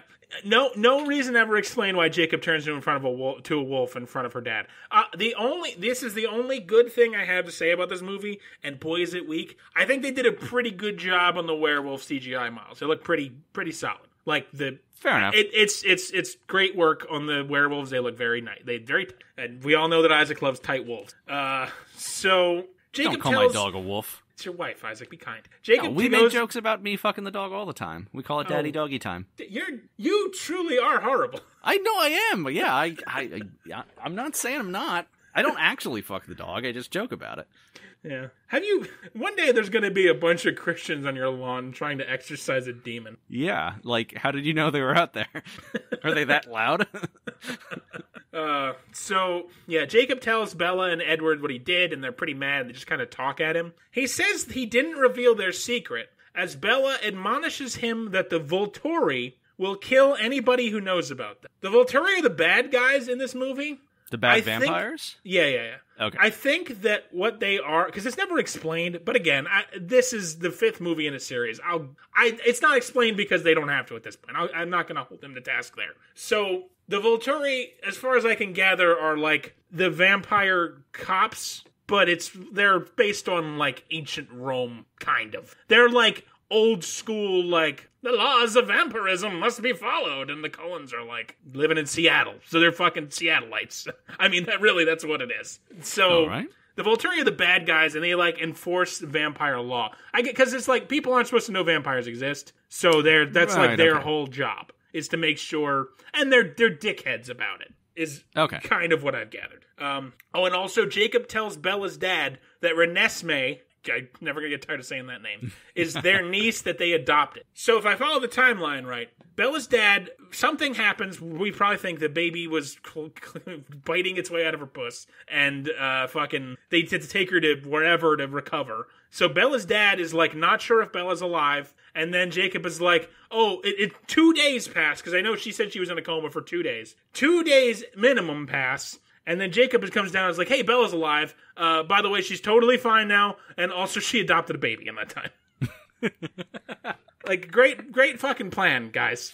Jesus. And I'm sure the dad doesn't question it. Not really, no. So this guy comes up to him. I guess they at least know each other. Yeah, okay, I just explained. Sorry. So the main three bicker. Edward says having her dad nearby. Oh, fuck. I forgot about this. Edward says that having her dad, because he's on his way to visit. He says having her dad nearby her will be the equivalent to Bella of sticking a white-hot branding iron down her throat. Because he's a human. He's got human blood in his veins. Even though Bella just resisted a climber on her very first hunt, which even ancient vampires can't do because she's so special and beautiful and powerful and white or whatever, blah, blah, blah. Everybody bickers. And you think it'd be easier not to suck your dad than suck a stranger? There is a lot of talk in this movie about, like, we can't have Dad, because Dad's the only human they interact. Dad is one of 2 humans in this whole movie. No, I lie. There's a third, but he's in the movie for 40 seconds. But, like, everyone is, like, if he's near the vampires, they're going to be uncontrollable and fucking drink his blood. But in the first fucking movie, he's in school. With humans the whole time. And, like, Bella has been palling around with these motherfuckers forever, and she's been a vampire for the course of one movie. But somehow everyone is like, because Dad is coming, and they're like, at one point she says, 20 vampires in a room with a human, it's going to get pretty dicey. But it's like, what are you assholes been doing the last 4 movies? I don't know. Yeah, it's real stupid. So, Dad is on his way. The other Cullens try to give Bella human lessons by teaching her how to move normally and not super fast, and remember to breathe, and yada, yada, yada. Bella was a human on Tuesday. It's fucking Friday now. These motherfuckers are like 200 years old, and somehow she's forgotten how to be a human. She's worse at it than these idiots? I'm just flabbergasted. Also, irritatingly, they mention, and it's like a throwaway line, but it's like, you're sitting too straight. Humans don't have good posture. It's a shit worse than.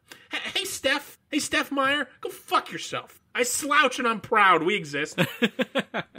So we get a scene here with Bella's dad and Bella reuniting. It's long and ultimately pointless, so I'm going to give you the running notes. He meets Bella and Edward wearing their anti-vampire contacts, so he doesn't know they're all undead. This honestly doesn't mean a goddamn thing, so let's just blow by it.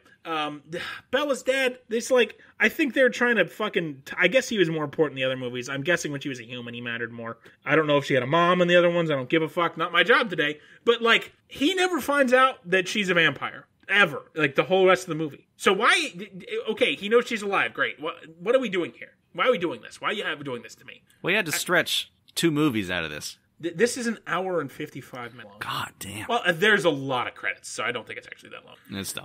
Yeah. So she ultimately promises she won't leave him again. I guess he's had a sad life or some shit. I don't know. So the plan now is not to fucking leave town. So good thing I got a cabin, I guess. They introduce him to the CGI baby, and he appropriately dashes it to the ground before shrieking in horror. After Dad leaves, one of the Cullens praises Bella for being super special awesome for not eating her dad or her baby. One of the big tough Cullens wants to go toe-to-toe with her, but Edward warns him that Bella is the strongest one in the house. Isaac, Bella's the strongest vampire in the entire franchise. Wait, also, is the baby not a vampire? We'll get to that. What is happening? We get a backyard playing with the boys scene where Bella arm wrestles a big muscular Cullen, and Isaac, she just wins handily. And he's like a big boy. He's like a big shoulders, big boy. Fuck. He's so big he might be partially CGI. There's no explanation of why she's the strongest vampire. Zero. I can't abide that. Larry, tell me different. No, Isaac, I just lie to me. Lie to me. No. Tell me I'm pretty. I won't lie to you. She fucking easily arm wrestles this dude and then starts smashing a bunch of big rocks with no effort. Literally no effort to prove how strong and special she is. She then goes to stand in the sunlight to show off the sparkle skin, even though they really don't show it very well. I only know that she was doing it because I know vampires in the scene sparkle. I think they forget to actually put the sparkle effect on her, but, whatever. Kristen Stewart then does possibly her worst line reading of the worst written line in the entire series so far. My time as a human was over. I never felt more alive. I was born to be a vampire. Can I propose a 2-part episode where we just fucking leave it at that and start over? Because that is such a fucking...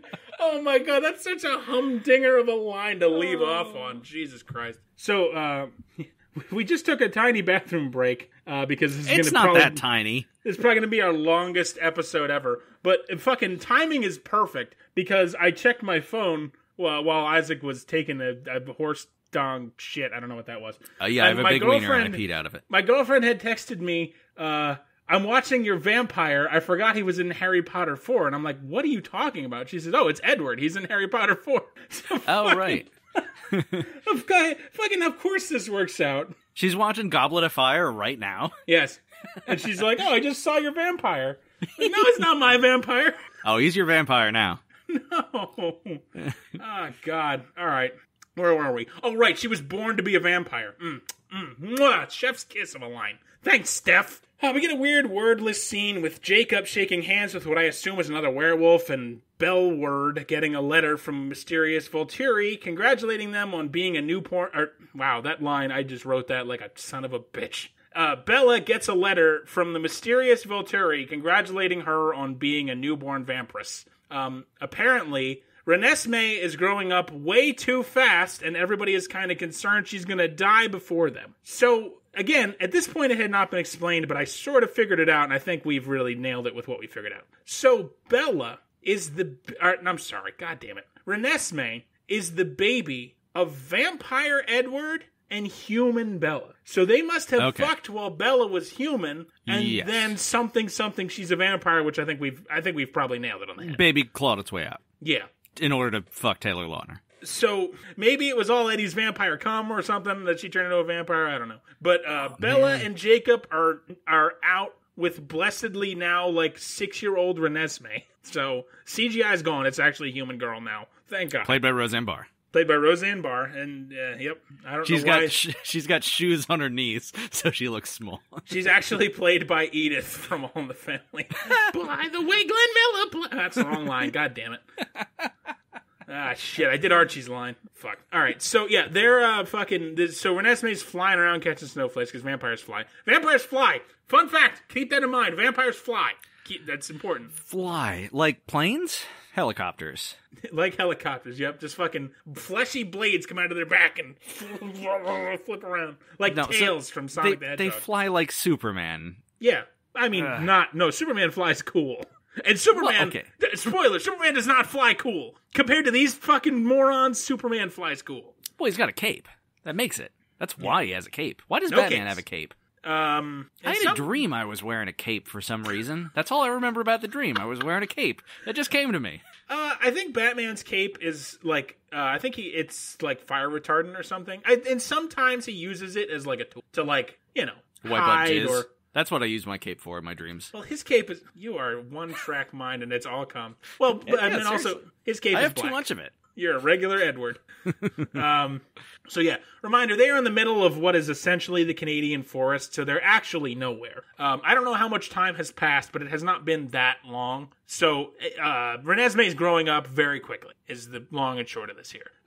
So while she's flying about, way off in the distance, she is spotted by some blonde lady vampire. Bella calls her by name, so apparently they know each other, and we're supposed to know who this is. Of course, I don't, and that's not my job today. It's Blondie, Sookie Stackhouse. It's not Sookie Stackhouse. Oh. I would love to see her again. And I hated Sookie was one of the worst parts of that show, and I'd love to see her again. And I would drink chocolate milk out of her boobs 6 ways to Sunday. How are those divorce proceedings coming along? They've been filed. That's okay. I'm hiring a lawyer. He's a raccoon. I think you can hire a raccoon. You can just bribe them. I opened the lid to the trash can and said, "You're my lawyer now." And he was like, Funny enough, that would also work on me. So Blondie has seen Renesmee flying around, and then she fucking takes off, and they can't catch her. Back at the house, Papa Collins says that apparently Blonde Lady was coming to reconcile with. I guess she knew them and they're on the outs or whatever, but somebody told them she was on the way to reconcile. Eddie starts randomly playing the piano, and everybody gets kind of caught up in it.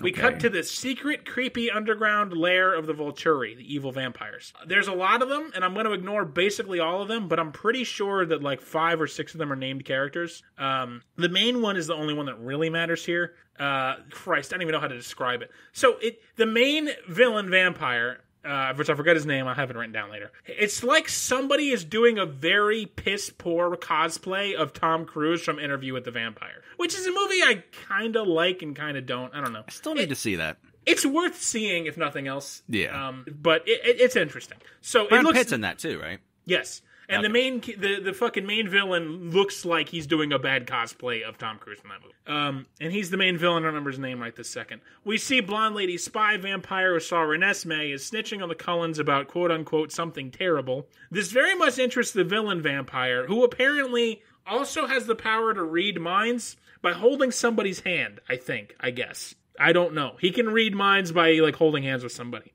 Oh, okay. Main villain.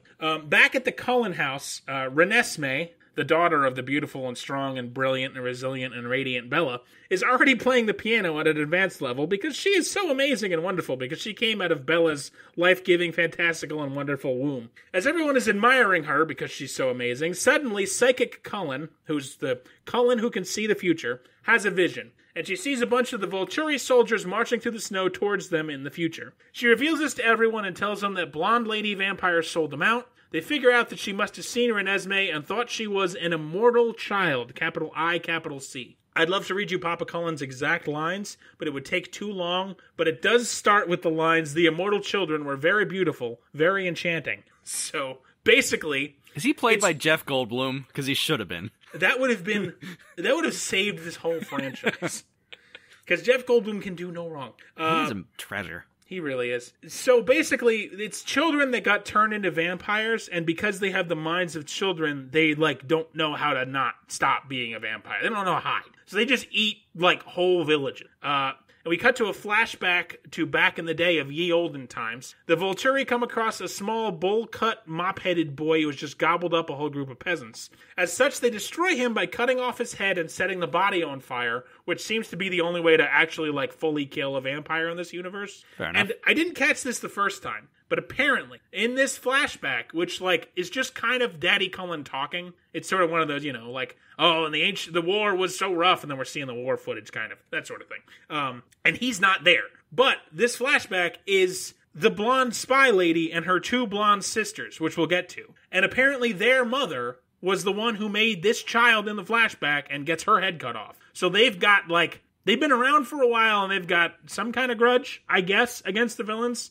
even though the one of those sisters just sold out the Cullens to the villain. So I don't know what the fucking... I don't know what is explained where, and I don't give a fuck, and they don't matter. I don't know any of their names. It's almost like I shouldn't have had you watch the last movie first. Yeah, it's almost like anything, literally anything other than that would have been helpful, you fucking piece of human slime. Funny how that is. So, anyway, since Renesmee was born and not bitten, she technically doesn't fall into those parameters as she's a halfie. Jacob wants to fight, but one of the other Cullens says, quote, "The Volturi's offensive weapons are too powerful." Yeah, so... What weapons? They have vampires. weapons? They have vampires. Why do vampires have... Wait, the vampires are the weapons? The vampires are the weapon. Kind of like how Steven Seagal's a weapon, a living weapon. Yeah, he's the only man who is a weapon because he's just pure danger. I heard he once looked at a man, and that man then shat his pants. No, sorry, it was him. He shat his own pants. Yes.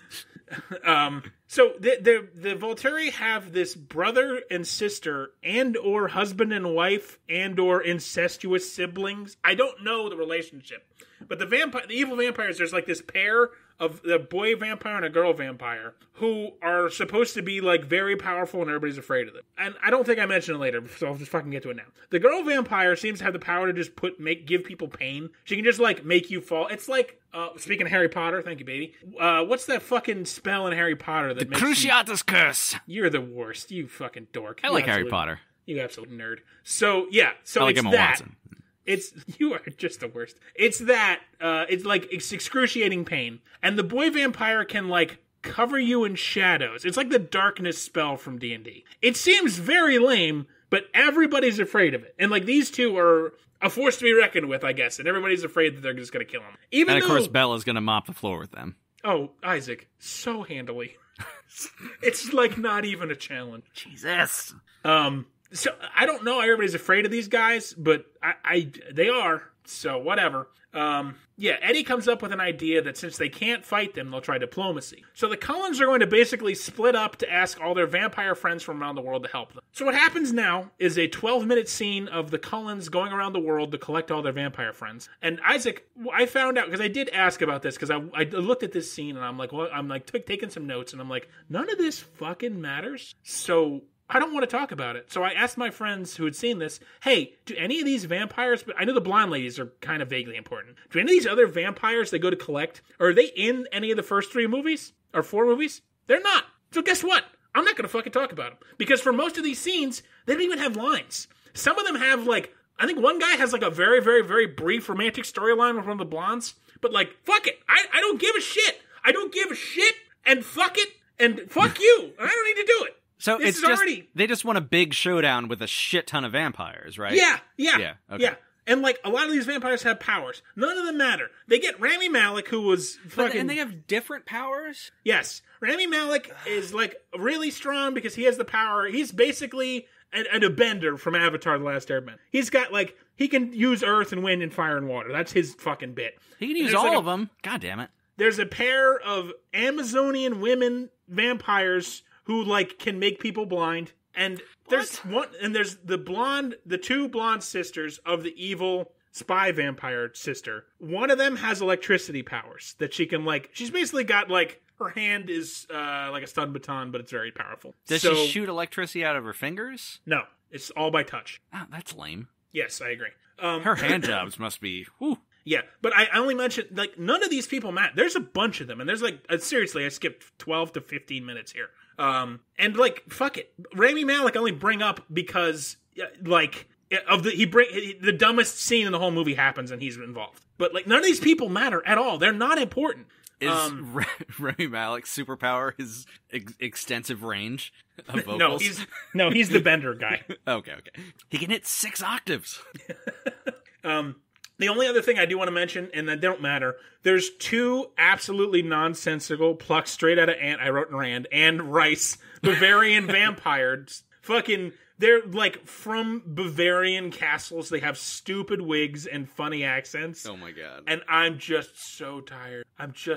But hey, I got to skip like fucking 12 minutes of movie, so screw it. It doesn't matter. That works. None of this affects the plot. The best part is, Isaac, at this point in the movie, the plot's already decided. This is going to sound idiotic. The movie is basically over. You'll find out. Okay. So the new group of vampires and their werewolf allies. There's also a couple fucking wolves that they don't even explain who the wolves are, where they come from. Wait, just regular wolves? No, they're werewolf. I say wolves are werewolf. I know Jacob's a werewolf. He just has a pack of werewolves that like are cool to let him tell them what to do. Don't know anything about. Yeah. Not my job today. Don't care. Don't tell me. So everybody's having like a confab about what's going on. Psychic Cullen has left without telling anybody where she has gone, leaving Bella a cryptic note in a torn-out page of a book, The Merchant of Venice. Apparently what she says is just gather as many allies as you can to witness that Renesmee is not an immortal child. She's half human, so she's only half bad.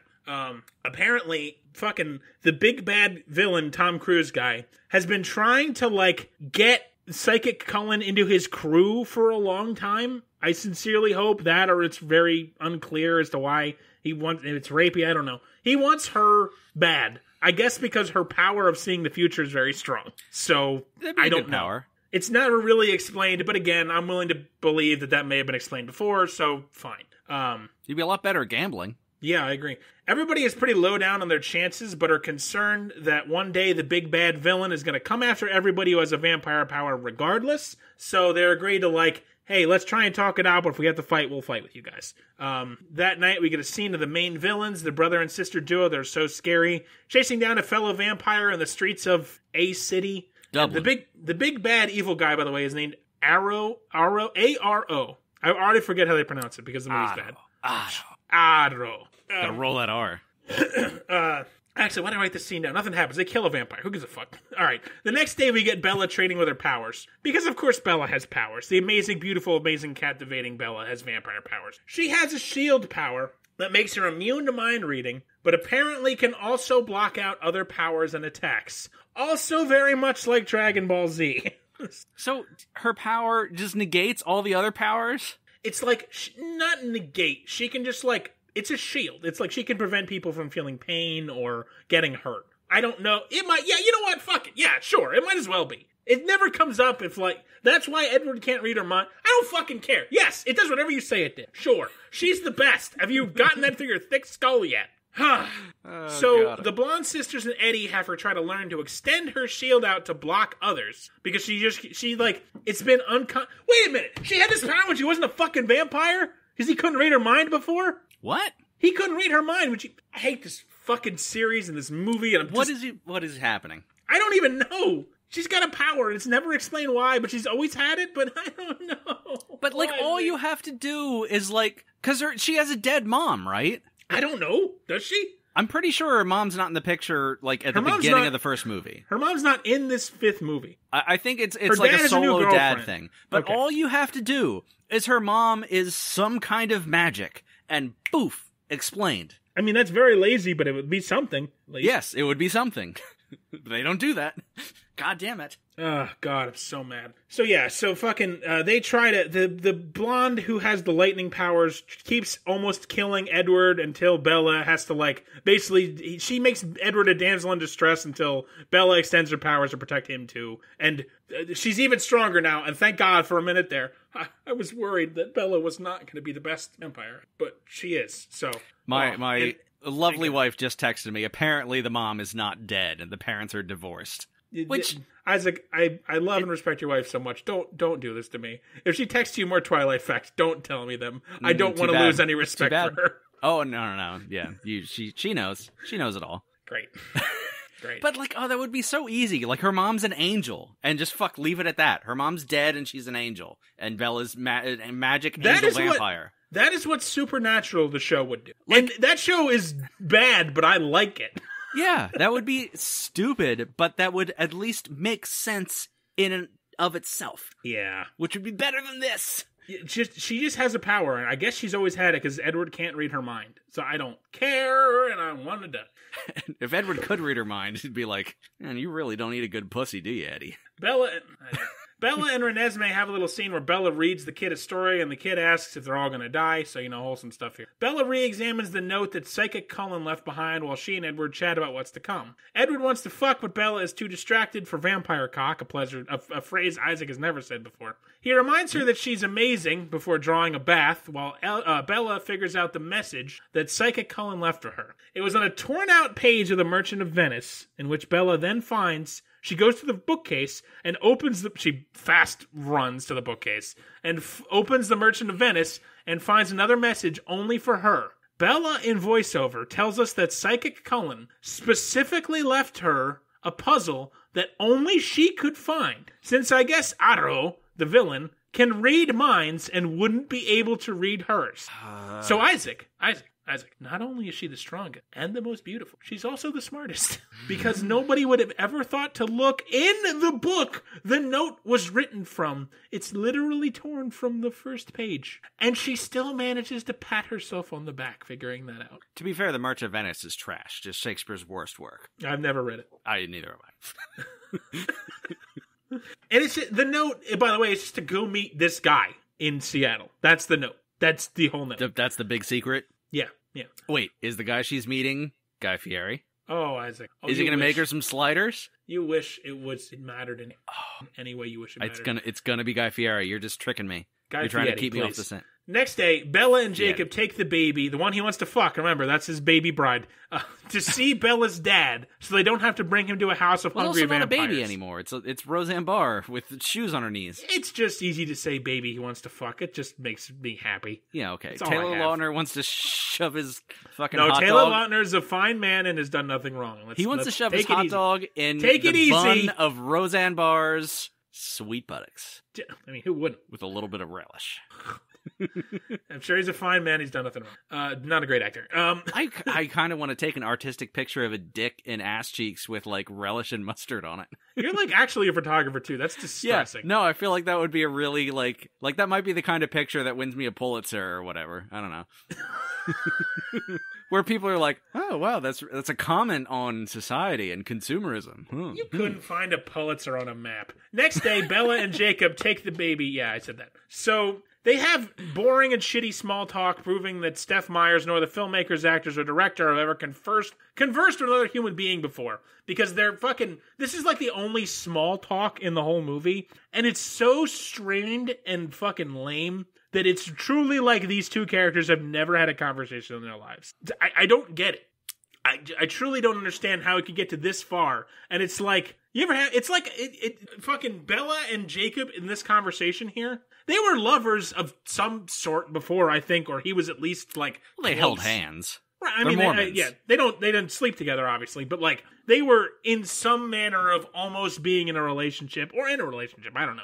And but they talk. It's like watching a person. You ever taken an Uber? Actually, no. I have. I've taken 2 Ubers now. And both times it's like really awkward small talk I wish would end. That's what watching this was like. Was like Jacob and Bella having like she was his Uber driver. I was like, weren't you two fucking like about to bone a couple of days ago? I haven't gotten a haircut in 2 years because I don't like awkward small talk. Oh, it's the worst. I just pretend to fall asleep. That makes sense. I mean, just like not asleep, but just like almost meditation. Just shut your eyes and then don't offer any conversation. Just keep saying your mantra over and over again. Sorry, I'm a Buddhist monk. I don't know if you can tell from my big belly. Oh God! Oh Lord, I am losing the plot of my life. What plot? There's no plot. Not this movie. Not in this movie. Not in our lives. There's no plot. So, yeah, fucking shut up. So, this is going to be a wild episode, guys. If you're still on, I don't even know. We're 6 out of 9 pages. There's still a lot to go. This will be our longest episode. Yeah, I think at this point, yeah. And we have a little extra at the end, too, to get into. So they have, they don't know how to fucking talk to each other. Bella drops Jacob and Renesmee off and drives to follow Psychic Cullen's message, which it's the whole thing. Okay. So the whole fucking thing is Psychic Cullen left her a note that only she could solve because she's so brilliant and fucking amazing and got a great ass. Crystal Stork, Brainiac, great ass, chocolate milk boobs. Yep, all those things. Mm-hmm. And the message, she goes to meet this guy in Seattle who like Psychic Cullen and her husband have like done a deal with him, and he's like, "I've got your delivery, Miss Bella, amazing ass, whatever." And what it is, the restaurant they meet in is super fancy because of course it is because everybody's rich, and like. This human gives her a file with a passport in it for Jake and Renesmee so they can, like, flee the country. And fuck in Uzbekistan where there's no age of consent. Isaac, this never comes up again. What are you talking about? You need to shut up, Larry. It never comes up again. She's, like, kind of bummed because the whole thing is to, like, the whole message here is that Renesmee and Jacob are gonna get away for sure. She has seen it in the future, but you and Edward are not. Like, you're not gonna be in Renesmee's life anymore because there's no passport for you. Couldn't afford it, I guess. Get it for fucking insurance, I suppose. You can't watch your baby. Or just tell her. Call her. Give her a call on a fucking phone, you stupid idiot. But yeah, so Like that, I'm supposed to take solace in the fact that Renesmee is going to live. Guess what? Literally never comes up again. So wait, did Jacob and Baby just ride off into the sunset of good sex? No, she drops him off with her dad. But, like, do they have a follow-up after that? Or we just assume they're all fucking? No, are you talking about the end of the movie or now? I don't even know, man. No, she, like, drops them off at fucking Daddy Day Camp and then goes to Seattle and comes back and picks them up and then goes back to the Cullen house. I don't like this movie. You don't like it, huh? No. Man, the first time I watched this, I was like, it's dumb, whatever. Somehow, doing notes, man, it just made everything worse. I was not that upset the first time. I was just kind of like, it's just dumb. It's just dumb, but whatever. No, it's so bad, man. Yeah, it seems like the kind of movie where if you just watch it, it's one level of dumb. If you try to fucking make sense of the plot, it's nonsense. Yeah. Because, like, she goes home and she sees that, like, oh, Bella's there with Edward, and it's, like, happy. But it's like, she writes a letter for Renesmee and packs her a bag for her and Jake to get the hell out of Dodge. With a bunch of condoms in it. We never, like, see the path. It's never implied that, like, they're gonna... So, wait, she doesn't send her to the airport. But Jacob and the 6-year-old really just flee together? That is what Psychic Cullen is telling them to do by giving them the... At this point, everybody's cool with Jacob and the baby. They're like, okay. Yeah. It kind of happens off screen, I guess, where they're like, all right, he's definitely going to protect this baby. We're sure of that. He's probably going to fuck it. We're going to have to deal with that. God damn it.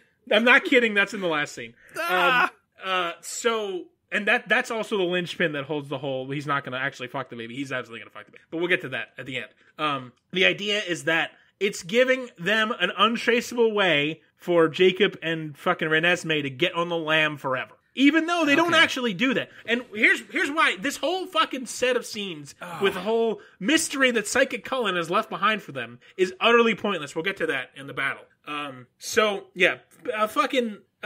Bella's like writing a letter to Renesmee, and then one of the new weird side vampires that I haven't bothered to mention, he comes in and makes fun of her for trying to run away, even though she's actually not, which, whatever. But I only bring this up because on the wall behind him is like a wall hanging, is like literally a 4.5 foot tall parasite. Just a thing that's on their wall. Why? It's Isaac. Everyone's sister's that big. Isaac, it's art. You're gonna circumcise a giant. Right in the mushroom tip for a mushroom stamp. You gotta mark that baby.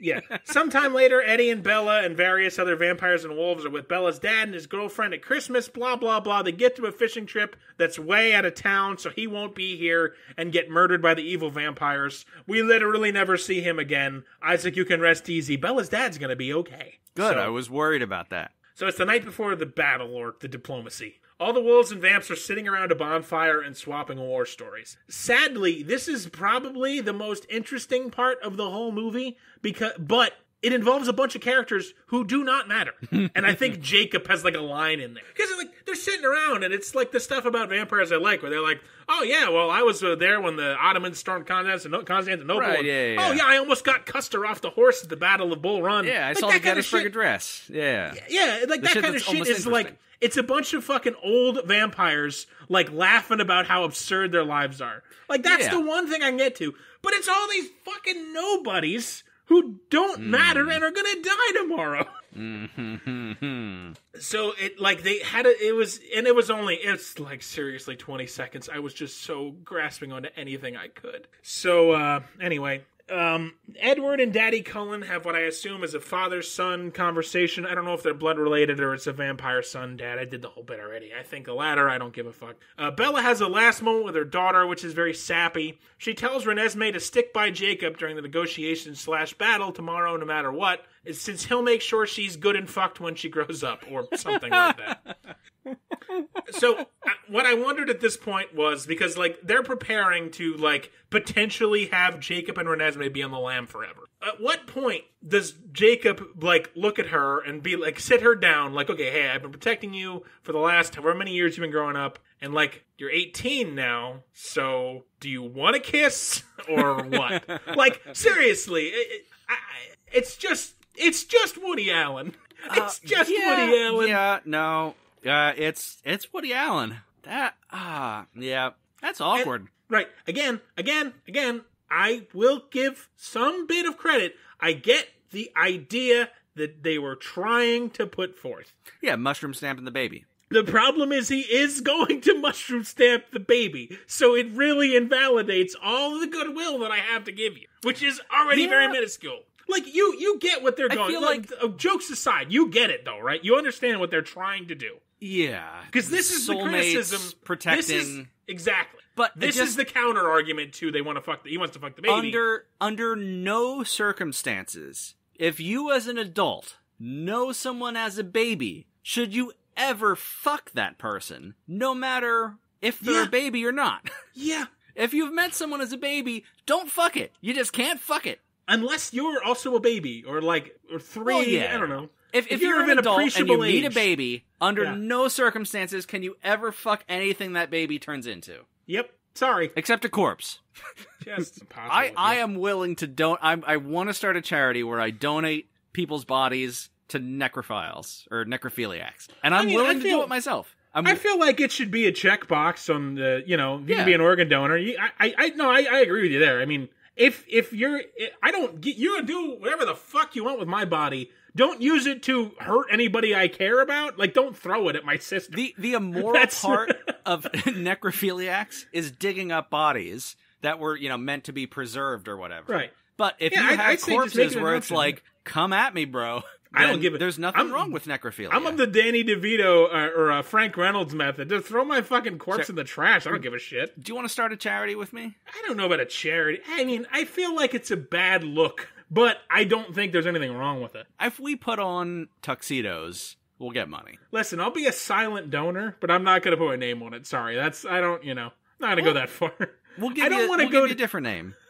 I feel like in 400 years, I don't want someone to look at a headstone that says Larry Beard, champion of necrophiles. I don't want that to be a legacy. You're not going to have a headstone if you're just fucked into oblivion as a corpse. That's an excellent point. Also, you can use a different name. You can be Harry Mustache. Never heard that one before. Yeah, I know. I've heard every variation of his name you could possibly put that up. But no, I think there should just be a checkbox. Like, donate my body to fucking, I truly don't care after I'm dead. I'm just going to get a tattoo on my chest. Fuck my corpse. Anyway, where were we? What movie were we doing? We're 2 hours in.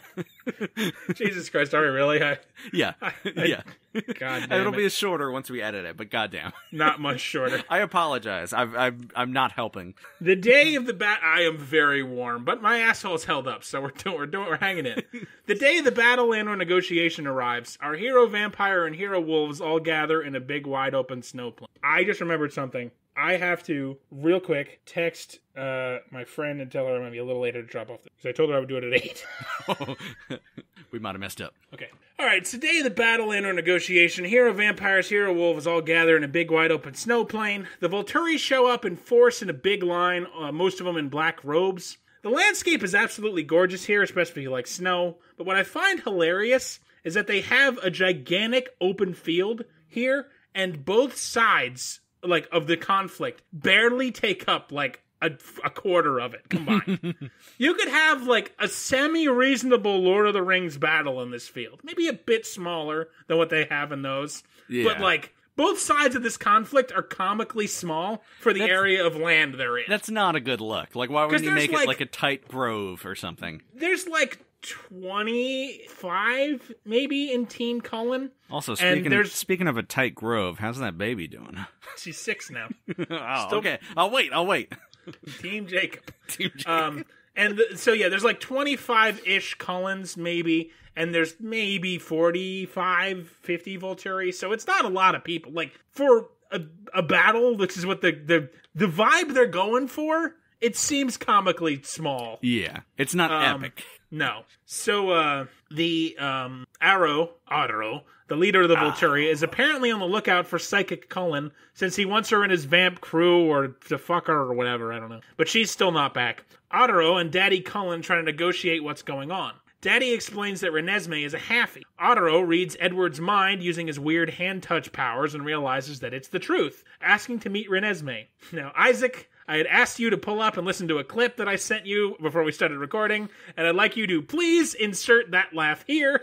This is the main villain of this franchise. It's the most ridiculous sound of a villain ever. When I had Isaac listen to it, he was like, oh, so that's pretty funny. And I'm like, no, that's in the movie. He's like, wait, that's in the movie? I thought this was like a Smosh parody of the movie. This is the main villain of this franchise, and that's how he laughs. It would be like if Darth Vader was voiced by Pee Wee fucking Herman. Yeah, pretty much. It's ridiculous. I mean, It's I don't mind making ridiculous. a villain like, not traditionally dark and brooding. Especially vampires are already fucking dark and brooding enough, for Christ's sake. But you I don't need mind him throwing... some factor of intimidation. He's like not scary, but also it's just like that laugh is so weird. What is that? If I was one of the Cullens, I'd start cracking up and probably die. But I'd start cracking up at that. Who laughs like that? An asshole. Renesmee does her weird vampire power to Adaro, the one where she can share memories with people that isn't well explained. We don't see what he shares with her, so I don't fucking know. The Volturi kind of argue that it can't be true, and they bring forward Blonde Lady Spy. Like I said, she has two sisters on the Cullen side. One of them has electric powers. So she has a change of heart about being a villain and tries to back out of it. So the Volturi cut off her head and burn her body. Jesus. Yeah, well, they're villains, whatever. Okay. The good guy blonde vampires try to attack the Volturi, but the other good guy vampires hold them back, and a fight doesn't break out. The standoff continues until the evil Volturi sister girl, that is maybe a wife, maybe a sister, maybe incestuous, I don't know, causes Edward pain with her power. She does the Harry Potter thing that you said earlier. The Cruciatus curse. That's the one. Bella uses her shield power to protect all the good guys, because Bella's the best. The Volturi realize that Bella, or the fruit of her womb, is way too special for them not to have in their crew, and or dead. Adaro gives a speech that the unknown is too spooky for vampires right now, because humans are actually strong enough to kill vampires, because if you think about it, vampires are kind of weak to the sun, running water, holy water, garlic, wood. Just kind of not drinking blood for a couple of days, which isn't always a guarantee. They're kind of weaker than humans if you really think about it. You're just not in this franchise. It's very easy to kill a vampire if you know one exists. It's really, you wear a crucifix, wait and watch where he goes when he fucking goes to sleep, and then just knock a hole in his fucking coffin and he's dead. It's a good point. Vampires suck, and you're wrong for liking them. Yeah, they're pretty bad. I guess these vampires can be in the sun since all I do is fucking sparkle. Yeah, sparkle. Mr. Clean style. So yeah, what was I at here? So yeah, apparently humans are actually a threat now, so they can't risk Renesmee being allowed to live free, when suddenly Psychic Cullen and her husband arrive, suddenly, and Psychic Cullen tells Adaro that she has evidence that Renesmee isn't a risk to their kind. So he goes to her and does his weird hand-touch mind read thing, so he's reading her mind. But she pulls back and is like, nothing's ever gonna make you change your mind, and then the fight kind of just starts. Jacob takes Renesmee, and he's a wolf in this whole scene, and he runs off into the woods, and a nonsense vampire fight starts. Of course. So both sides start fighting. So the first thing that happens is Daddy Cullen, who's kind of like the thing that holds all the Cullens together, he dies instantly. Jesus. He flies at Adaro. Adaro rips off his head, and he's immediately dead. Jesus and Christ. this is what springs everybody else into action. All of the flying looks absurd. They cannot make it look good. Is it better or worse than the fast running? Better. Nothing looks worse than the fast running. Okay, fair enough. The fast running is an effect worst, that should not be attempted. Not even just Twilight. Anytime you do vampire fast running, it looks stupid. It's just not a thing to... most of the vampires, if not all the vampires, can fly. To note. To recap, a bunch of good guys and bad guys die. The CGI fighting looks pretty stupid. I don't like watching the wolves die because they have very dog sounds, and we all know how I feel about dog death. Most of the wolves do die, and it's very sad. We see a bunch of showdowns between characters that I'm guessing were rivals in the rest of the series, but mean nothing to me here because that's not my job today, so fuck it. It's like a lot of one-on-one fights between characters who are kind of not calling each other out by name, but it's like we can tell by the way it's being shot that right. these guys are rivals of some sort, and then one gets a head ripped off. Okay. Psychic Cullen's husband is dramatically killed to the dismay of Psychic Cullen. Jacob and Renesmee get chased through the forest by two vampire flunkies that Jake relatively easily defeats with no challenge. Evil sister Volturi girl has brain power. I already mentioned she has pain powers. I don't like the sad wolf faces when they see that their wolf mates die. the dumbest part of the entire movie. I know what I said. You're saying a lot. Rami Malek sees the fight isn't going so hot for them because they're fucking hopelessly outnumbered. He has like bender powers. Like he's basically Aang from last Avatar. Screw you. I almost called him Sebastian. What's his name? Shamalama Ding Dong, aka Sebastian. Oh, fuck you, guy. So yeah, fucking Rami Malek's basically a bender. He opens up a big chasm in the ground. What? Which a bunch of vampires fall into. Right, you told me about this. Isaac, vampires can fly. Can fly. Yeah, you mentioned that. Oh no, these guys seem to forget. Maybe they were just startled. You know, I'm sorry. Edward falls into the hole, and then he remembers that he can fly. And flies out of the hole. Well, thank God. He's got the other vampires do not fly out. Wait, what? The other vampires. Oh no, they just fall to their death. Okay, so only Edward. We also see one of the wolves fall to their death, which that was sad. Do you see the moment of realization on Edward's face where he's like, "Oh no! Oh right, I can fly." No, because it's a dramatic scene where like his rival, whoever the fuck, just some villain dude with dark hair, who he gets enough screen time, even though he doesn't say anything, that I can tell he's a villain I'm supposed to know. And so, like he's a guy who's probably tangled with them before. And they do the thing where Edward goes down the cliff, and then that guy he's like confidently walking away, and then all of a sudden, boom! Edward out of a snowdrift. Oh, I can fly! Duh! And also, Freddie Mercury opens up the fucking chasm knowing that's going to kill a bunch of the people on his side, too. I think, like, Bella is, like, getting tackled by, like, 4 vampires, and she's about to get fucking et. And I think he opens it might not be Bella. He opens it up to, like, give their side an et. Like, I don't think any of the good guys fall down the hole, except the one wolf. I think it's all bad vampires that fall down the hole. Okay. There's a lot more bad vampires than good vampires. Freddy's not as dumb as I thought. Okay. Oh, he's still an idiot. Oh, well. Oh, by the way, I'm pretty sure we never see him on screen again after that. Maybe, I think you see him in, like, group shots. He's got to go cut another record. Yeah. Oh, Freddie Mercury, I wish alive. Evil Volturi's sister gets killed, which I guess is a big deal since everybody seems pretty happy to see her die. One of the wolves bites off her face. So okay, that happens. Since Bella's power makes that girl entirely useless, and she just like nullifies that chick's power, and then a wolf bites off her face. Like psychic Cullen vampire drags her to a wolf, and the wolf bites off her. Fair enough. So Adoro is watching this whole fight. And then finally, like, after the twin girl, incestuous wife, I don't know, vampire dies, he, like, finally springs into the fight, and he's the big bad vamp, and he's gonna come in and wreck shop, and Bella and Edward kill him in 30 seconds. Jesus. That reminds me of... They fight him for 30 seconds and fucking rip his head off. What's the fucking Jeff Bridges movie we did? Seventh Son. That reminds me of the end of that, where just, like... Oh, yeah. All these villains just get built up, and then all of a sudden, these people just, like, get rid of them. I don't remember that. Which one was that? The one of yours? Yeah, the one of the act that... with Jon Snow was in it for 5 minutes. Yes. That's right. But yeah, just the climax, like, they defeat all these people so quickly. It's like, there's no payoff. Yeah. Oh, well, here's the thing, Isaac.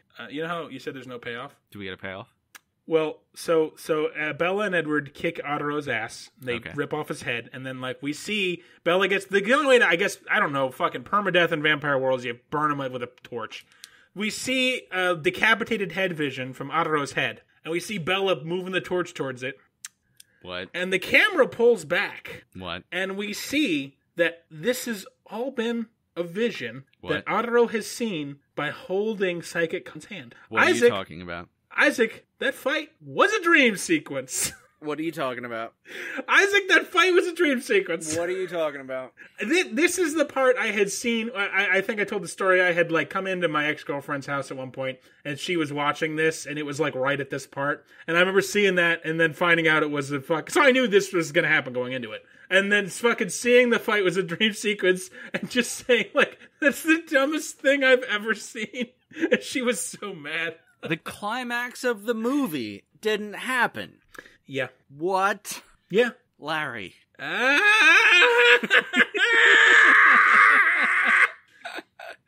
So yeah, Adoro knows that via psychic powers, he knows that if he goes to fight, he's gonna die. So he calls it off. That's literally the worst. Oh, I'm sorry. Isaac, gets worse. No. No, Larry, stop. Now, Isaac, I want to ask you, there's 5 words that makes the only thing that could make this more ridiculous. What shows up to this fight? Well, not a fight anymore, this fucking diplomacy to make this more ridiculous. The fucking baby? She's already there. The dad. Deus Ex Machina Native Americans. Oh, werewolves? No. Wait, what? Fucking Psychic Cullen says, I have proof that Renesmee's not gonna fuck up the vampire war. And out of literally nowhere comes a Native American man and a Native American woman. The man says, I am a half and half. My dad bit my mom. She died in childbirth. My aunt took care of me and I made her a vampiress. So yeah, they just have proof. He's 107 years old. So Bella, like, immediately knows he's gonna live. That Renesmee, because they are afraid Renesmee's gonna die in, like, a year because she's growing so fast. She's gonna age and die because she's a half. So, and even better, it only took him 7 years to become fully grown into what he is now, and then he stopped, and then he spent the other 100 years as a fully formed adult. So guess what? Jacob's gonna get to dip his dick sooner than he thinks. Thank God. I was worried about it. So yeah, I'm not finishing the review. That's it. As far as I'm concerned, that's the end of the fucking movie. I'm done with it. Fuck it. I'm seriously. There's at that point when after they were like, I am 107 years old. I have been a vampire for all that time. I stopped the review. I fucking hovered. I stopped. I paused. I hovered over the keyboard and I just wrote the words "fuck it" because fuck it. I just. What else is there to say? That's it. Yeah, everybody goes their separate ways. Everybody's happy. Everything's fine. The last shot we see is fucking Bella and Jacob and Edward and Renesmee, who's now a blonde teenager who's like kind of looks like she's their age. And that's it. Then we go to credits. Fuck, you want to see everybody's, where are they now? They don't get that exactly. You watch it your goddamn self. I want to see Taylor Lautner just balls deep in Roseanne Barr. This, fuck you, 0 out of 10, review over. Really, 0 out of 10? 0 out of 10. Really? I was furious. I would say that my least favorite movie up till now was probably House Guest, I think it's called. The Not Pauly Love, Shore Wedding, movie. Marriage? No, House Guest bumped it. Really? Okay. Yeah. This is the worst? I don't know. It's in the top 3. It's those 3 are the top 3 now. Wow. This, Twilight 2, Twilight 4, 5, I don't fucking care. Twilight Breaking Dawn Part 2. Twilight Booger 5. Then House Guest, then Love, Wedding, Marriage. They're the top 3. Jesus. This, if you need to know why this sucked, you haven't been paying attention. The acting was bad. The vampire running was bad. The fighting looked stupid. The plot is nonsensical. There's a billion characters that don't matter. Like, the Cullens get, like, these 2 Amazon vampires that don't speak. They get, like, this old Civil War vampire who's, like, still reliving the glory of the fucking American Revolution. They get, like, some moody English punk vampire. There's, like, fucking a bunch of guys from Ireland who don't know where they came from, but they're just there. And there's one scene where it's like, hey, those Irish guys might fuck us. They never do. I just don't know where they're coming from. The villain motivation is shaky at best. The CGI baby is a fucking nightmare. Bella is just the most amazing thing to ever exist, ever, anywhere on planet Earth. So you're wrong if you think anything otherwise. And she's beloved by everyone and constantly reminded how amazing she is. The rules for vampire thirst are just all over the goddamn place. The final plot point is garbage and out of nowhere. And the best part is, the filmmakers were like, hey, you want this fight scene? Let's make it real. It's bad, but let's do it. Stephanie Meyer refused to sign off on it because her vision in the books was the exact way of how it ended in the movies, and she said it has to be the same. Jesus. And then the whole baby fucking thing, which need I say more about that? Yeah, you can say baby fucking thing and people know where we stand. Every aspect of this was bad. The only praise I have to give this is this wolf CGI looked good. You have fucking failed utterly. Yeah. Like, this fails not as only as the ending of a... Like, how anticlimactic and shitty is that ending to a series? And this is seriously. The books end the same way, the exact same way. Because when I heard that she insisted on this, I looked up the ending to see if they were different. They end the exact same way. What a fucking wet fart. See, like, imagine at the end of Star Wars A New Hope, Episode 4, when they all fucking blow up the Death Star, and then when the Death Star's exploding, we cut back, and it's like Luke having a fucking vision in the pub on Tatooine, and it's like, well, shit, guess I better stay home today. Yeah. Or just, like the end of Harry Potter. Like, yeah, Voldemort, the big bad, dies. Like, how Right. could that not be the ending? How in Even if any you way wanted- could that not be the ending? Even if you wanted diplomacy, I'm fine with you ending it not with a big fight. Don't cock tease me.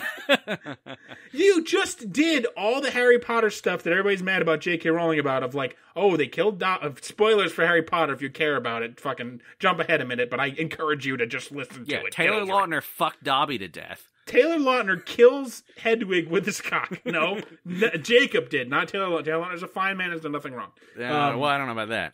I can't prove it, but I mean, I haven't seen any evidence. I haven't seen the documents. Thank you, Alex. But like, Harry Potter did all that shit and fucking at least had the balls to stick with it. Right. This was just like, wouldn't it be sad? Wouldn't it be sad if Psychic Cullen's husband dies? Right, yeah. I don't even remember. Because none of the main if Daddy characters... Cullen dies, or okay. None of the main characters even die in the fantasy, right? Daddy Cullen is kind of a main, kind fuck of. Daddy Cullen. He's like the most important of the non-main plot. Yeah. Because he's like he's like the patriarch. Okay. But nobody, I mean, I don't know if the wolves are important. A lot of them die, but I don't know who they are. One of the fucking Weasley twins. That's a pretty important side character. Yeah. So it's just like, it's such a cock tease of like, look what I could. Wouldn't that have been awful? But no, everything's fine. Everybody's great. And like, the two ridiculous Bavarian vampires are like, you are fools. They will come back in greater numbers. And shit like that. But it's like, was she setting herself up for a back door to write fucking Twilight 2? Vampire Boogaloo. I don't know, but like it's such a wet fart of an ending. What has Stephanie Meyers done with the last 12 years? I have a Wikipedia pulled up. Oh, I was looking at Jesus. the I stuff. didn't really want to know. I don't think. I think she wrote like other books that just weren't. They're just suck. like, I think she wrote. They don't have the same. Why is William Shakespeare's picture on this fucking page? Who dares? Delete it. Throw your William computer. Shakespeare's plays influenced two of the Twilight novels. Yeah, I'm sure. Yeah, okay, yeah. Merchant of fucking Venice. That counts as Merchant fucking, of Venice. What a shock. Yeah, it counts as influencing it. You know the title of a play, you dumb fucking god. Ugh. Yeah. Jesus. Anything else, Larry? She wrote more. She's working on a TV series, or it already exists. I think the stuff she's done has just been like, no one's cared. Right, yeah. Because she's not a good writer. Oh, no, she's terrible. She just got very lucky on the heels of Harry Potter and vampires. Yeah. Jesus. Well, this was rough. That was this one hurt. Yeah, man. you were hot, and we did run long. Part of that was me talking about sucking chocolate milk out of boobies and baby fucking, but well, sorry for the length on this one, but hey, man, if I had a nickel for every time I've had to say that, you've never said it. You're broke Nope. as a skunk. Nope, yeah, it's pretty small. God. Jesus. Well, okay, so we did Breaking Bad. I wish. Twilight Breaking Dawn Part 2 this week, and next week I believe I'm covering. Oh, hold on there, Isaac. How familiar are you with the wrestling concept known as the Money in the Bank briefcase? I'm fairly familiar. I got to watch CM Punk bleed. I'm giving myself one. So for those of you not wrestling fans, that's the thing you can do. You just cash it in at any given point and win, get an immediate championship title match. Yeah, I'm doing that right now. I'm cashing in. So I'm not watching Twilight Breaking Dawn Part 1? No. What? No. Yeah, and I'm sorry you already watched half of it. But I was looking forward to it. I don't remember what the movie is, but I know at one point you made me go off script and watch an HBO movie. Yeah, it was something. I had no idea what it was. It was on Amazon Prime. It was director's cut by Penn Jillette. That doesn't sound familiar. It wasn't on Amazon Prime? Well, anyway, off book is the part that matters. I thought it was HBO. But I don't remember that movie. It sounds weird. I know what you're talking about. It sounds stupid and terrible. Yeah, I thought it was my turn. I tried to watch a movie. I did watch a whole movie, and I was in utter shock at how terrible it was. And I said to myself, and this is before I did my review. So I wish I had known just how much I was going to hate Twilight. But yeah, instead of that, Isaac, next week you're going to be watching Space Jam: A New Legacy. Oh, Isaac, no. It is maybe the worst thing I've seen this year until Twilight. I like the first Space Jam, although to So be did fair, I watched it when I was on. 10. Same story. That's why I turned it on. Oh no. LeBron, did you fuck it up? Oh no. LeBron fucked it up. Oh no. Oh my god. So, yeah, because this is on HBO Max, right? Which I don't currently have access to. We're going to work out those kinks. You can use mine, yep. But, so I can't describe it, or I can't read the description like on Netflix like normal, but I think I can do my best anyway. Let me read it for you then, by all means. Well, can I take a stab at it first? You can take a stab at it. Okay. LeBron James wakes up from a night of cocaine and hookers and finds that he's in Bugs Bunny land and has to play basketball with the Looney Tunes against a bunch of aliens, and he has to go far too long before getting his dick sucked by groupies. Isaac, that is almost 100% wrong. Oh, too bad. I mean, LeBron's actually like a really good family man. Yeah. That's the movie is about his family. Space Jam: A New Legacy, 2021. It's available, and the reason why the reason I'm bumping Twilight for it, for real, is because this has a limited window. It's free on HBO Max until I think the first week of September. So I wanted to make sure we got it in time. Oh, okay, gotcha. I know you did. I do feel bad because you did watch part of Twilight. Breaking down part 1, but I did want to throw this is important because holy shit.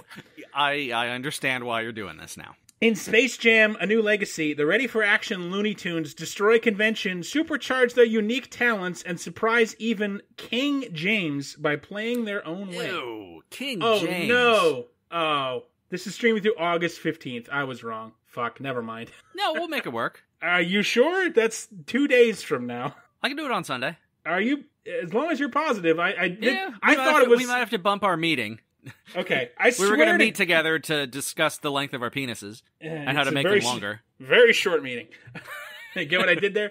I genuinely thought it was through September. I'm so sorry. Yeah, if it doesn't work out, then it's Twilight. If it does work out, then it's Space Jam. Well, it's gonna have to be Space Jam because Larry, your next movie, there's 4 Twilight movies left. Yeah, I knew this was coming regardless, but oh man, no, it hurts. I would like you to Google roll a D4. I think my D&D dice are right here. Or you could roll a real die. I trust we're on the honor system. They're in the kitchen. They're in the kitchen? Why are they in the kitchen? I have a small apartment. The table I used to play D&D on was in the dining room. Okay. But yeah, we're going to randomly decide which Twilight movie you're watching and just go completely out of order, probably. Unless you get a 4. Why did I roll 2? Okay, well, I'm going to... I did a test roll and I'm glad I did, because I'm going to just take the first one of these that are 1. So Larry's doing just straight up Twilight, right? For fuck's sake! So we're going from the end of the story to the beginning of the story, with a little bit of Space Jam in between. You're killing our listeners! No. This is going to be delightful. Oh, yeah. By the way, you are getting Twilight after Space Jam. No fucking ifs, ands, or buts about it. I know. I'm getting Twilight. I'm aware. I'm glad we're going really out of order. I want it to be total chaos. My God. Oh, right. Well, let's end the show on a happy note because... No, I refuse. We had someone write in one of the very few times, and he's actually written it again after we ghosted him for a long time. We should actually reply to him instead of just read it on air and tell him how much we love him. But our dear friend Mr. Michael emailed in, "Hey guys, I'm loving all the consistency you've had as of late, and we are too. We've been much better." I like that. That is the bare minimum we can hope for us. Is, oh, good, they fucking did the job. That's very not that hard. It just takes time. To be fair, we don't get paid yet, so I'll give us some credit. Good on them for doing basic competence. I feel the same way. He goes on to say, "I've been catching up on your backlog, and I'm loving it." Exclamation mark. We got an exclamation mark. Aw. Gotta say, I need more of Larry angrily explaining Bible stories, which I concur with. What the fuck? I was trying to think of what that was. What year the hell one was or that? year 0 or whatever. Oh, year 1. Was I angrily? I gotta listen to that again. Yeah, no, because so much of it was Bible? like trying to be clever, like allegorical Bible shit, and it was just stupid. So I kind of remember me talking about Isaac and his son, yeah, and Sodom and Gomorrah and the angels and all that. Yeah. It was phenomenal, he says. Keep up the great work. A terrible movie I saw recently that mayhaps one of you fellas can watch is Hubby Halloween or Little Nicky. I don't know how people like them. Keep it up, fellas. Michael. That was a very nice email. Thank you so much. Thank you so much. It's really nice to hear from people. I'm glad you're enjoying this. Yeah, and we appreciate getting feedback because we have zero self-esteem at all. Oh, none. I hate myself. We're monsters. And I think Hubby Halloween is because, well, okay, Little Nicky. I think it's human. I kind of like Little Nicky. I'm sorry, everybody. But I'm pretty sure Hubby Halloween is trash. And It's fucking Hubie. Really? It's saying Hubby. Yeah, I'm pretty sure it's Hubie Halloween. I think it's his name. Hubby is with 2 B's, man. Ah, shit, man. I just can't pronounce anything. Apparently not. I mean, I have only heard, I've not looked. I've heard other people talk about it. Yeah, no, that's what they looking describe at it now, it's Hubie. I just assumed Hubby because I'm an idiot. So, never mind. Anyway, shut up, you. I can't pronounce stuff. But yeah, I'm sure that's not very good, and we're only a couple months out from Halloween. So I think once we're done with Twilight, Hubie Halloween, that's so much worse. I agree. It's not good. Why? Why? It's an Adam Sandler movie. Most of them are bad. My very first girlfriend, Little Nicky was her favorite movie, so I think I've convinced myself that I like it because I had to, but I don't remember if I actually like it or not. Adam Sandler was great in the 90s, and then slowly trailed off, and I'm not quite sure where it stopped. Early 2000s-ish. Yeah, I have some nostalgia for some of his stuff, but I'm under any sort of mystification that he is anything but the worst. He's not the worst. Isaac, I don't think those movies are actually good. Billy Madison and Happy Gilmore. He beats up Bob Barker. These might be our Twilight that we're like for no reason. I like Big Daddy, even though I know that movie is bad. I'm fun. Positive that movie's bad. The other ones, I don't know. I don't know, man. Hubie Halloween looked terrible from what I saw. Hubby, thank you. No, it's Hubie. Because I thought about pulling the trigger on that. I believe it came out last Halloween. And I thought about pulling the trigger on that, but then I remembered, you like Adam Sandler and might be willing to overlook his flaws. Not even on purpose. I bet I would rate this higher than you would rate it, but I don't think it's going to be more than a 3. I think that is entirely accurate, yeah. Well, thank you so much for the suggestion. I'm pretty sure good old Hubby Halloween is going to be coming down the pipe. You're an idiot. I know.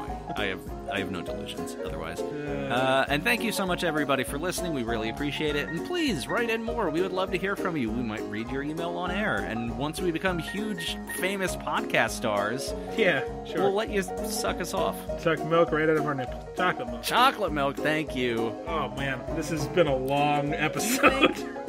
Okay, so you got the lefty chocolate, you got the right strawberry. That's what I'm thinking. Find us on Twitter, find us on Facebook, email us, bowelsandnetflix@gmail.com. Rate, subscribe, kick your grandmother in the teeth if she still has them. Tell her to listen to this fucking podcast, because she's wasting her fucking retirement. Jesus. Anything else, Larry? No, man, that's it. I have got to stop. When are you going to smell them? Later. We love you.